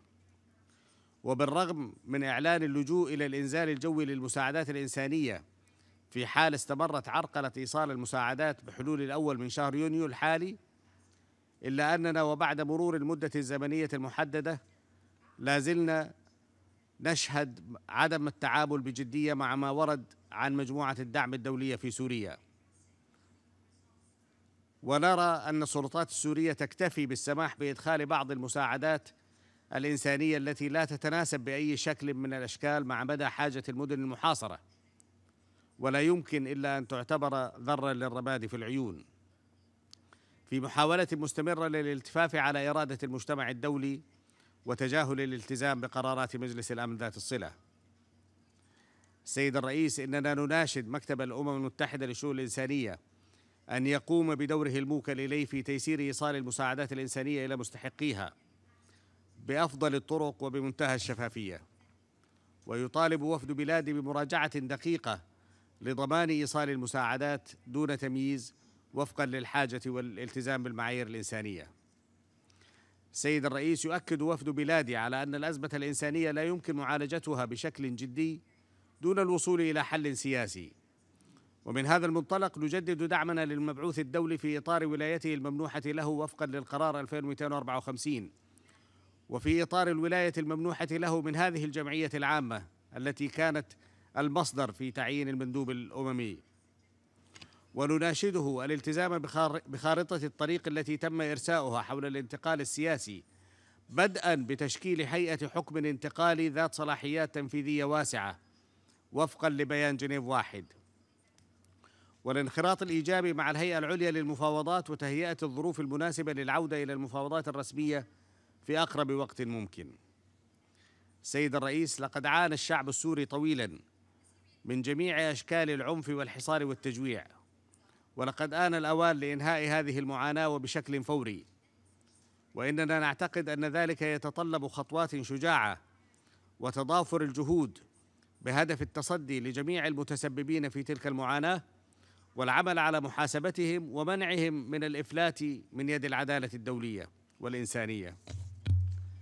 سيد الرئيس، يعيد وفد بلادي تأكيده على الاستمرار في تقديم الدعم الكامل للشعب السوري واحترام قراراته ومساندته بجميع الوسائل الممكنة. شكرا لكم سيد الرئيس. Thank you to the distinguished representative of Saudi Arabia. I now give the floor to the distinguished representative of the Islamic Republic of Iran. Thank you, Mr. President. Thanks for convening this meeting, and thanks for the panelists for their reports. Mr. President, in a complex situation such as Syria, a successful and efficient humanitarian operation needs to be guided by the criteria such as those outlined in the General Assembly Resolution 46/182, namely the principles of neutrality, impartiality, non-politicization of humanitarian work, and respect for national sovereignty and coordination with the national authorities. It is an established fact that a number of armed terrorist groups are currently in control of and active in parts of Syria and control large patches of territory and arteries. They have been and continue to be a tremendous challenge for humanitarian operations in Syria. Their occupation of some densely populated regions have exacerbated the situation. They have spread terror and intimidation among the population, who they have forcibly used as human shields. Such a control of territory and arteries by feckless and reckless groupings, no matter where it occurs, creates major threats and can kick off humanitarian crisis. This is exactly at the core of the problem we are facing in Syria. Terrorist groups, such as Daesh and Jabhat al-Nusra and their affiliates and foreign fighters that they attract, have wreaked havoc in the country and constitute the major challenge that the international community needs to confront if it seeks to improve the humanitarian situation in Syria. Experience shows that successes achieved in the delivery of humanitarian assistance to beneficiaries in both stable and unstable parts of Syria would not be possible without the assistance and facilities provided to the United Nations and international organizations by the Syrian authorities. We welcome the continued cooperation between the Syrian government and the United Nations in order to provide and deliver humanitarian aid to those affected by the crisis in all governorates of Syria and without distinction. We note that out of the 17 rescue areas requested by the UN under June 2016 plan, the approval to reach 16 has already been granted by the government where the humanitarian activities can be carried out.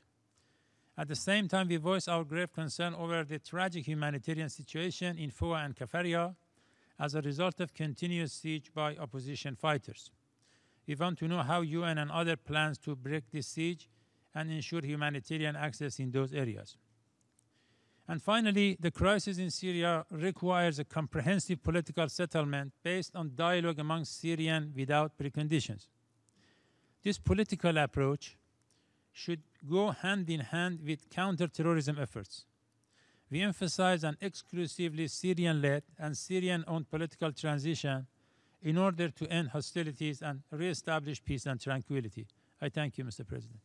I thank the distinguished representative of the Islamic Republic of Iran. I now give the floor to the distinguished representative of Turkey. Mr. President. Thank you for convening today's meeting and the briefers for sharing their valuable insights. The ongoing grave situation in Syria, in particular the devastating humanitarian conditions, continue to unravel the very principles of the UN Charter.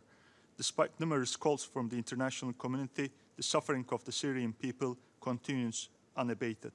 Since the start of the Syrian conflict, the Syrian regime has deliberately besieged cities and starved the civilians as a tactic of war. Its continuous threat against the UN work in Syria has been exemplified in a recent report. Blatant disrespect for international humanitarian law and international norms, the pillars of our humanity, turned the carnage in Syria into a colossal stain in our collective human conscience. We reiterate the call made by 59 member states, including Turkey, in a joint letter which strongly condemned the denial of humanitarian access to those in need and the call on all parties, in particular the Syrian regime, to allow and to facilitate immediate, full, unimpeded and sustained access of humanitarian relief to all areas, including besieged communities, as well as hard-to-reach areas. We urge the Security Council to uphold its responsibilities by ensuring the implementation of all the measures in its very own resolutions. This should include taking appropriate measures to alleviate humanitarian sufferings and to ensure that humanitarian assistance is provided to those in need in Syria. Use of air operations to achieve that should remain on the table. Turkey continues to assume more than a fair share of the burden of the ongoing devastation. Members of this audience, including the President Lykketoft, yourself and the USG O'Brien, are well aware of this fact. We are extremely concerned by the humanitarian and security impacts of the crisis, which constitute a major national security threat also to our country. Mr. President, we are at a critical turn in Syria. The crisis can be only overcome by a political solution. However, the opposition represented by the High Negotiations Committee cannot be expected to negotiate under fire. The cessation of hostilities is systematically violated and degraded by the regime and its allies, including Russian Federation. Those who try to find excuses for their attacks on civilian targets, such as hospitals, mosques, markets, IDP camps, which amount to war crimes, are deriding the international community. Without further ado, the regime, which despises the political process as seen by Assad's June 7th speech, should be pressured to talk about the political transition with concrete timelines, new constitution and elections. A transitional governing body with full executive powers should be established. After 6 years of brutality and crime, Syrian people cannot be expected to settle for anything different. Mr. President, we met today to discuss the sufferings of the Syrian people. The regime representative, instead of making a meaningful contribution to our debate, has chosen to misuse it for denigration. It is a new moral low ground for them. It is equally unfortunate, regrettable, and does not leave much room for optimism for the future of the Syrian people and the hands of the regime. I thank you. I thank the distinguished representative of Turkey. I now turn over to Mr. Staffan de Mistura to reply to the discussion so far.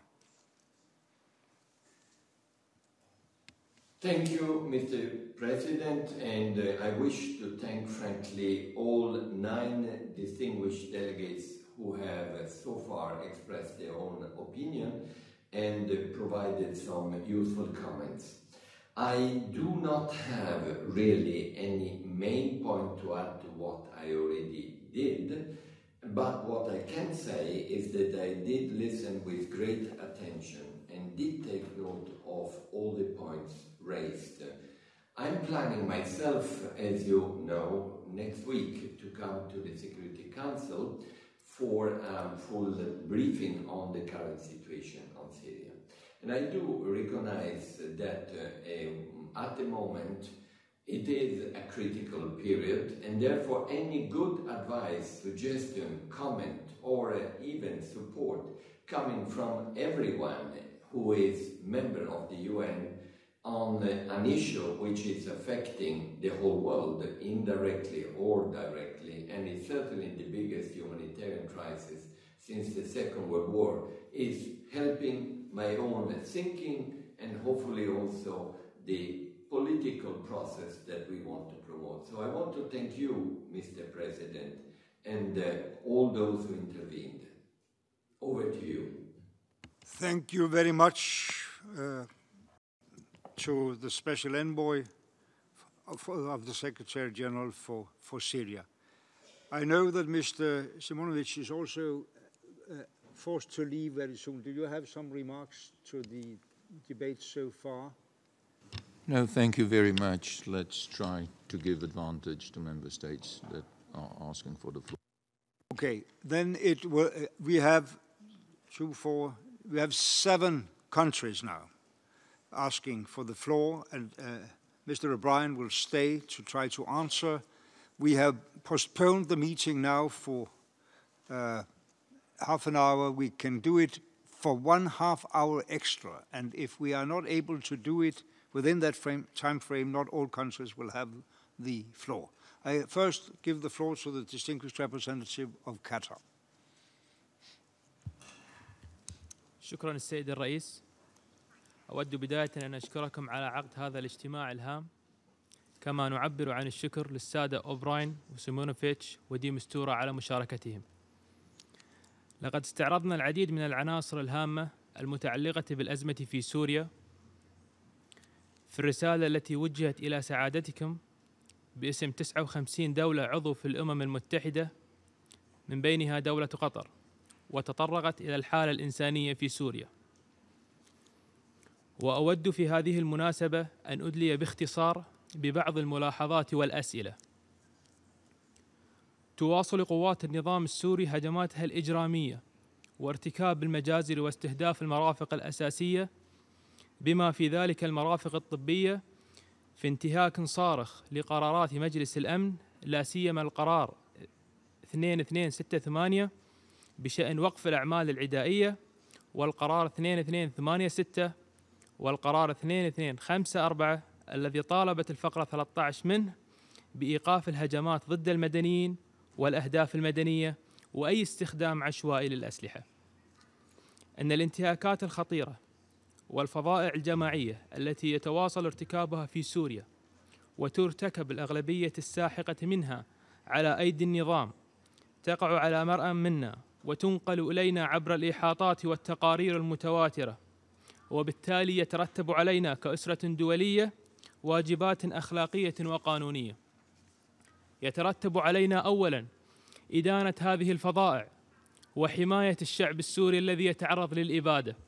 وهنا نسأل: كيف يمكن للأمم المتحدة بعد سلسلة القرارات التي اتخذتها منذ عام 2011 أن تقوم بواجبها في إنفاذ هذه القرارات وحماية المدنيين ووقف المجازر فعلياً؟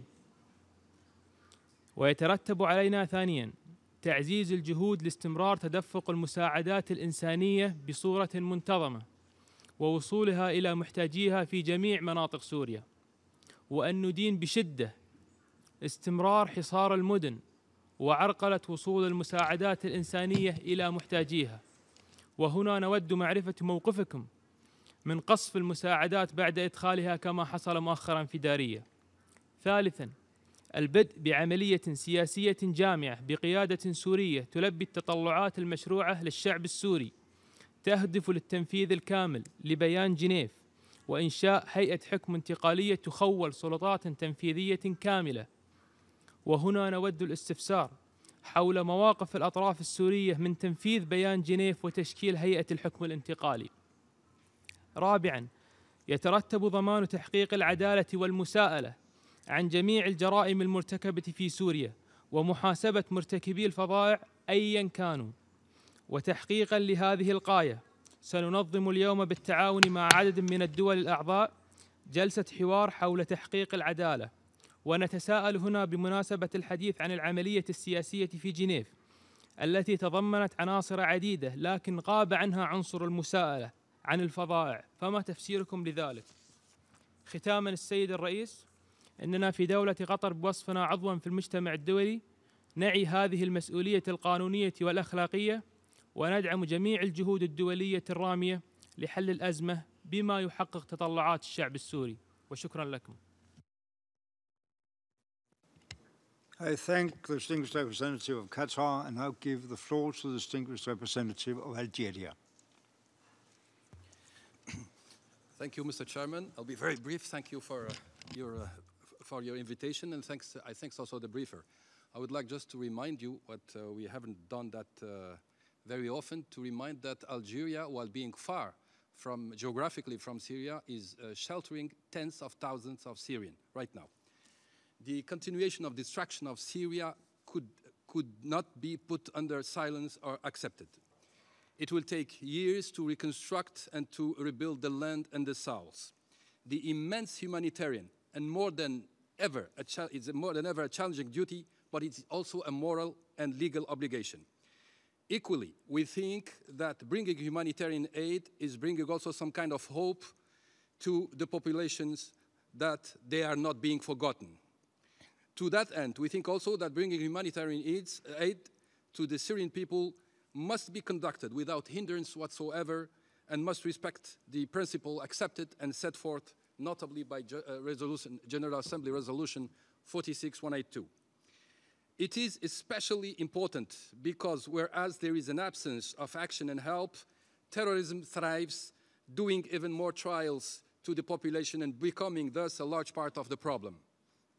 We will never overemphasize how crucial is a political solution, the only and real and effective way to end the trials of the population and the humanitarian crisis. Let me put our views. It is up to the Syrians to decide between themselves and in a spirit of national dialogue and reconciliation to decide the future they want with the help and support of the international community. And we strongly encourage the international support group to deepen this track. No one can or should accept that the fate of the Syrians and of Syria continue to be the subject of proxy ambitions that led so far to more terrorism and emergence of non-state actors that are doing more trauma to an already severely scorched country. We call for the resumption of the Geneva meeting rounds, a framework to alleviate the suffering, to stop the spread of terrorism, and to pave the way for the long-awaited political solution that will respect the multitude of cultures, ethnicities, and religions that Syria was known for centuries. Thank you, sir.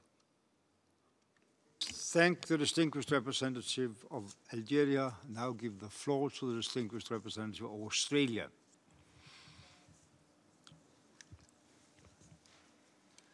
Thank you, Mr. President. In view of the time, I will significantly shorten my remarks. Australia thanks the UN, the ISSG and its co-chairs for ongoing efforts to address the humanitarian crisis in Syria and their leadership on efforts to negotiate a political end to the conflict. But we are deeply concerned at the recent surge in violence. The Syrian government, its backers and all parties to the conflict must comply with the cessation of hostilities and halt attacks on civilian areas.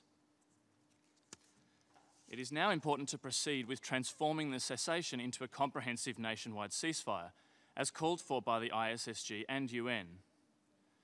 In this regard, it would be useful to know UN views, including those of Special Envoy de Mistura, on how this transformation to a full ceasefire might be taken forward and what the role of the UN might be.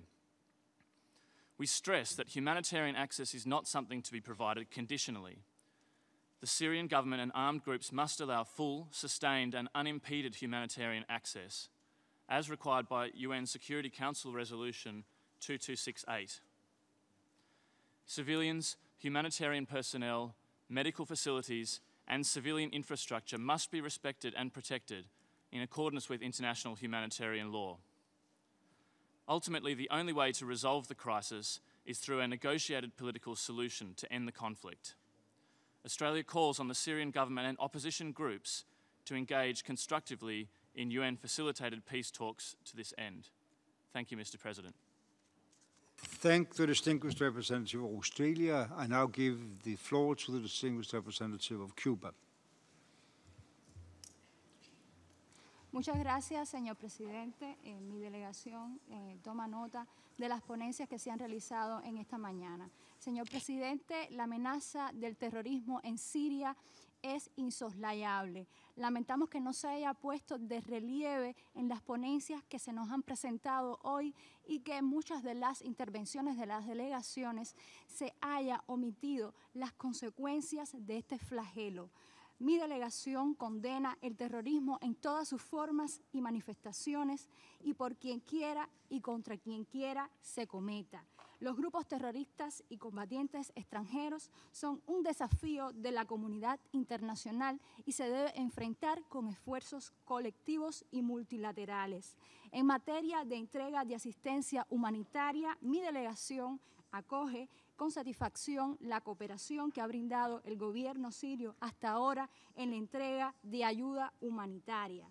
Asimismo, quisiera reiterar que la entrega de ayuda humanitaria y de la asistencia humanitaria se debe realizar de conformidad con la resolución 46/182 de las Naciones Unidas. Señor presidente, solo será posible lograr la paz en Siria mediante el respeto al derecho del pueblo sirio a decidir su propio destino.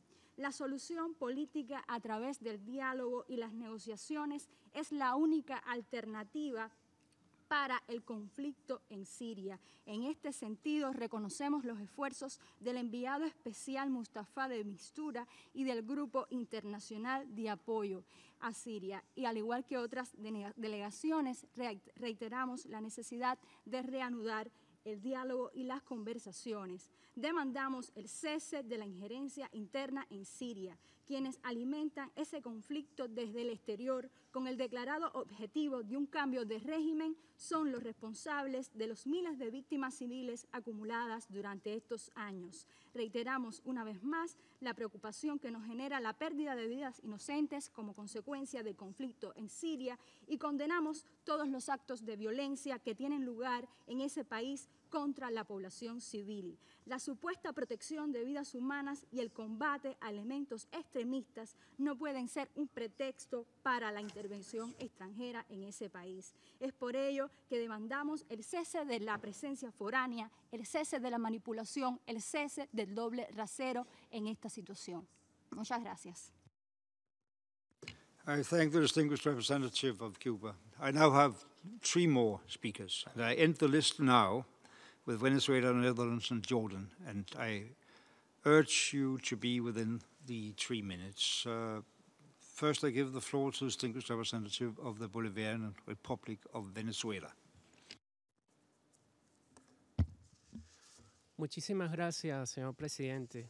En virtud del tiempo voy a igualmente a reducir la declaración que vamos a dar hoy.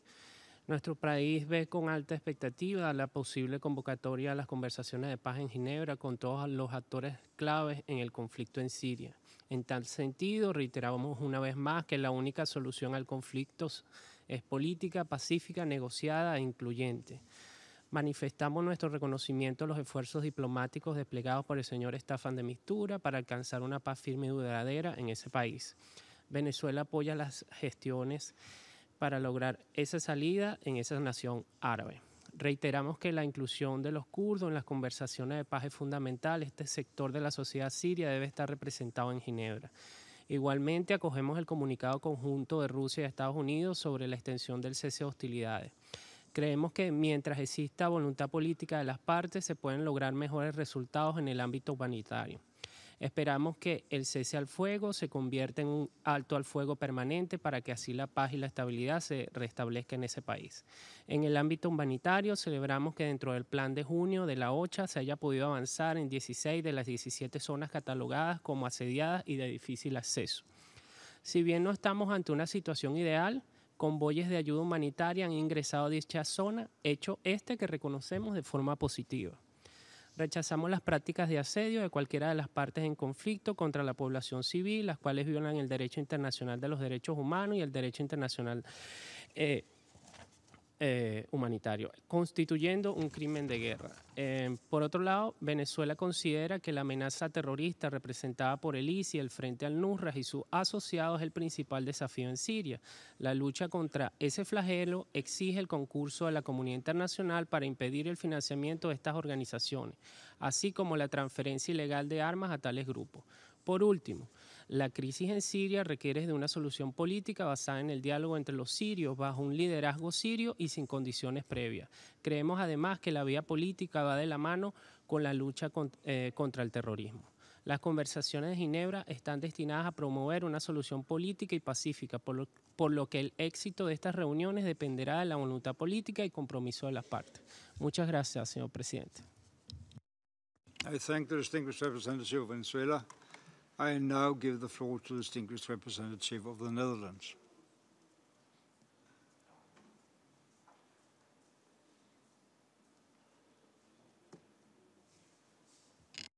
Mike? Yeah, thank you. Thank you, Mr. President, and thank you to the distinguished briefers of today. The Netherlands aligns itself with the statement made by the EU. As a member of the ISSG and therefore the two task forces on humanitarian access and the cessation of hostilities, I would like to focus on a few particular points that were discussed at a side event that we hosted yesterday with the title De-escalation in Syria, Understanding Local Ceasefire Dynamics and Their Implications for a National Cessation of Hostilities. The conflict dynamics and peace-building opportunities presented by local ceasefires are important for purposes of complementing a national cessation of hostilities that we all are currently prioritizing. Ultimately, Syria needs a top-down and bottom-up strategy for peace and stabilization. Grasping the situation on the ground in terms of humanitarian and political challenges, as well as conflict transformation opportunities, is critical for the international community to help fashion feasible solutions. In the context of both the need for unimpeded humanitarian access and the need to maintain the national cessation of hostilities, we should not overlook economic motivations that go hand in hand with besieged areas, even when there is a local cessation of hostilities or as part of the national cessation of hostilities. While the majority of the population is suffering tremendously, there will always be people profiting from a siege, unfortunately. We furthermore need to understand better the role of local reconciliation committees, the conflicting roles of international involvement at the local level, and promote the role of civil society as neutral arbiters on the ground level to maintain the peace and communicate concerns across political divides. Last but not least, we would also like to draw the attention to the disturbing effect of forced population transfers that have taken place and that has deeply troubling implications for Syria's survival as a pluralistic, multi-ethnic nation. Thank you, Mr. President. I thank the distinguished representative of the Netherlands and now give the floor to the distinguished representative of Jordan. أشكرك السيد الرئيس وأشكر مقدمي الإحاطات. سأتوخى الإيجاز نظراً لضيق الوقت. سيد الرئيس، إن الأولوية التي يجب أن نعمل جميعاً جاهدين لتحقيقها هي وقف إطلاق النار ووقف إراقة الدماء وإنهاء الأزمة الإنسانية المرتبطة بمدى التقدم في المسار السياسي، والذي يتطلب إرادة سياسية جادة من قبل كافة الأطراف. تتطلب الأزمة السورية وتطورات الأوضاع على الأرض تكثيف الجهود من قبل كافة الأطراف لدعم مساعي الأمم المتحدة وإنجاح المفاوضات بين الأطراف السورية للتوصل إلى حل سياسي وفقاً لبيان جنيف وقرارات الأمم المتحدة، خاصة القرار 2254، مؤكدين على ضرورة التنفيذ الكامل لهذه القرارات. ويؤكد الأردن دعمه لجهود مبعوث الأمم المتحدة السيد ستيفان دي مستورة وجهود المجموعة الدولية لدعم سوريا، والتي ينخرط الأردن بكل فاعلية فيها من أجل إحلال السلام في سوريا. ونأمل بأن يتم استئناف المفاوضات في أقرب وقت وأن يتم التوصل إلى توافق بشأن المرحلة الانتقالية، الأمر الذي سيمهد الطريق لعودة الأمن والاستقرار لسوريا وعودة اللاجئين السوريين. وبالنسبة للأوضاع الإنسانية في سوريا وخصوصاً في المناطق المحاصرة، فإن الأردن يؤكد على ضرورة وصول هذه المساعدات إلى مستحقيها ومن دون أي عوائق أو شروط مسبقة، وندعو جميع الأطراف إلى تغليب مصلحة الشعب السوري وتغليب القانون الإنساني الدولي فيما يتعلق بإيصال هذه المساعدات. أشكرك سيد الرئيس.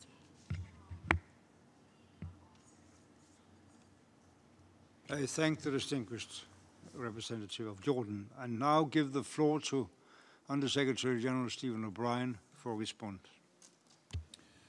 Well, thank you very much indeed, Mr. President. And again, I repeat my thanks to you for having convened this meeting and giving an opportunity for those of us on a day-to-day basis engaged with seeking to alleviate the suffering of those who are caught up in this crisis in Syria, the chance to hear from the member states. And I know that I speak on behalf of Special Envoy de Mistura as well as Ivan Simonovic for the human rights side of the House, that we do appreciate very much the engagement and advice that we have just received from you, the member states, your perspectives, your genuine and deep concerns and your resolve to try and find a way forward on what has been a very long and protracted war crisis.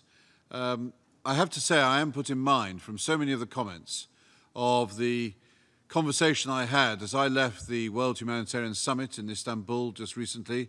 I went straight to a point on the border with, between Turkey and Syria. As it happens, I know that the President did exactly the same. We were in two different parts. I think it was an opportunity for us to express on behalf of all member states our deep commitment to wanting to reach the people in need and what we can do to resolve it. And I happened to meet in the hospital run by Syrian doctors who have been able to escape from Syria and we're now in Reyhanli in Turkey, just on the Turkish side of the border, just up from the Bab al-Hawa crossing, which I also took the opportunity to visit. And I met Dr. Mazin, who was lying in a bed, extremely weakened, deeply and terribly injured. He had been bombed in Al-Quds hospital just a few days before in eastern Aleppo. He himself was a doctor giving life-saving treatment to people in Syria, whoever they were, and from whichever quarter they came. And he himself had been bombed. He had a terrible brain injury, and his abdomen was obviously very, very clearly, very badly wounded. It took him half an hour, but eventually he summoned up enough energy just to say to me, please, peace. That's all he could say. So I think the discussion we've had today has very much put me in mind of that. And I don't wish to be either emotional or rhetorical about it, but I think that ultimately is the sense of moral as well as practical obligation that I think we all face in trying to find a way forward. So in looking at the various points and questions that have been made, I won't stray into the political. I think those points have been extremely powerfully made by you, the member states, and they will be noted and transmitted to the extent that Special Envoy de Mistura had to leave for other engagements, but on the political track and how we can try to find what we all know to be the only way forward, which is to find a political solution to this deep and terrible crisis of violence and humanitarian need. I also note that the human rights aspect is covered by the fact that a number spoke to the issue of violations of the law, and I think it's fair to say that we are making every effort to make sure that the evidence is being gathered at all times, and that however long it takes, hopefully only a short while, but the effort to make sure there is no impunity will be made to gather the evidence and hold people who have perpetrated terrible things and violating the human rights and international humanitarian or indeed refugee law are brought to account in a due process of justice in due course. If anybody's any doubt, that should in itself be, I hope, a deterrent to some of the absolutely abominable behaviours that we've seen in the 5 years of this protracted crisis to date.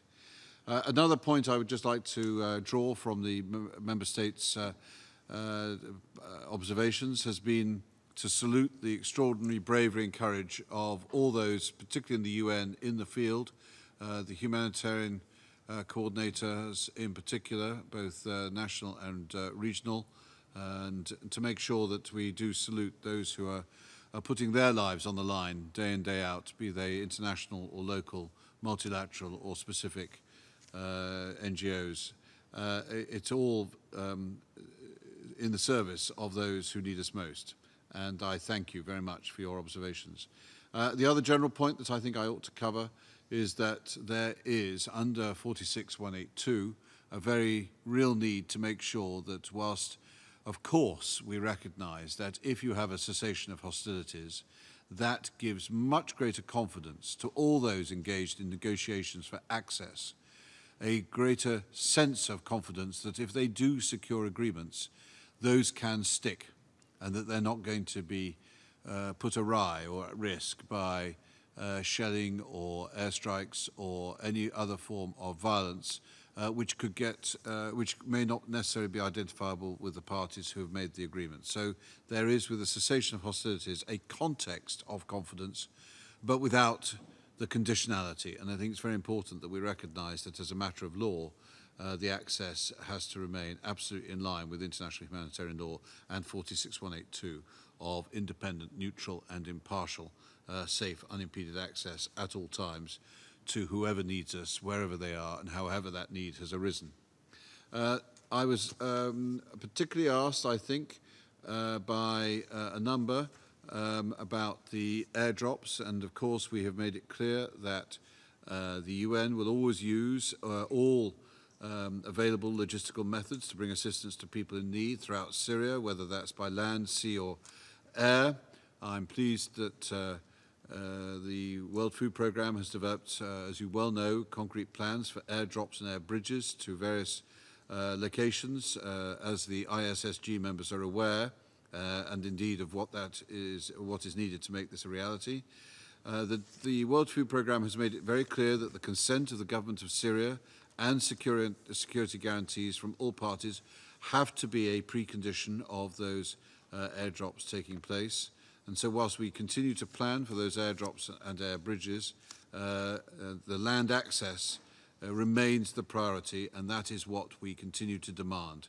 It is not only the safest, it is of course the best value for money in terms of being able to use the resources you give us to make sure that we reach people in need, and it's the most effective way of reaching people at scale and at the scale that they need and with a full range of supplies, particularly, I have to say, if medical supplies are not taken off the convoys.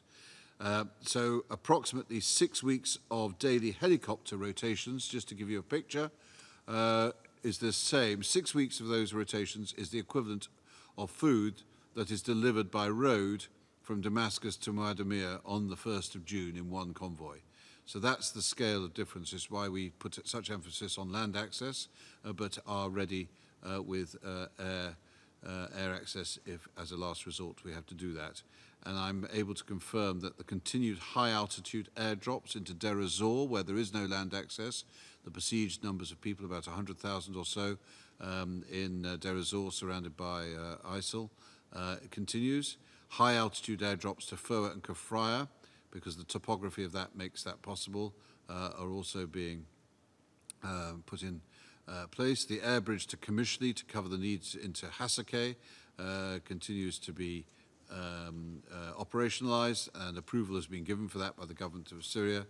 But helicopters deliveries and to other besieged locations in and around Damascus and Homs remain very much the plans that we have in place should ground access not be available. I was also asked in particular about the June and July supplies, and I'm pleased to say that in terms of the June plan contents, the interagency convoy plan for the month of June, this was submitted on the 19th of May last month. It includes requests to reach 1.1 million beneficiaries across 34 besieged and hard-to-reach and priority cross-line locations. On the 5th of June, the UN submitted a written request to the Syrian authorities to reiterate its request for full approval to deliver overland assistance to areas that were partially approved or not approved under that June plan. And it sought also access by air to Daraa, Douma, Muadamir in rural Damascus Governorate and to Al-Ware across a line, indeed one which I have crossed myself in the past, in Homs Governorate, should overland access to any of these locations not be granted by the 10th of June. And for that, by the 15th of June, the Syrian authorities did grant approval in full to 17 locations. 13 were partially approved by the Syrian authorities, but with restrictions on the type of assistance or a reduction in the number of approved beneficiaries. So that was clearly insufficient, and 4 were not approved, which clearly is unacceptable. They have also approved 8 additional locations not requested by the UN, and so therefore of the 17 besieged areas requested under the June plan, the UN has approvals to reach 16 of them, either in full or part. And the July plan, I'm pleased to say, has been submitted on last Sunday to the Ministry of Foreign Affairs, the 19th of June. A total of 28 requests have been made which are intended to reach 1.2 million beneficiaries plus in 35 besieged and hard-to-reach and cross-line locations. We await their response, and I appreciate the number of member states who urged the government of Syria to give a complete response, a positive response to all 35 and in full. I think the only other point that I ought to add is simply to reaffirm your urging that all besiegements should end instantly. There is no excuse for anybody to be besieging anybody, and that is clearly a violation of every law, as well as clearly a medieval approach to perpetrating violence and a fight. And I end by reiterating that there is no time to lose in making sure that the money that has been pledged to support the people of Syria and in the surrounding countries and in support of host communities, there is no time to lose. Now is the time to convert pledges into cash. Thank you very much.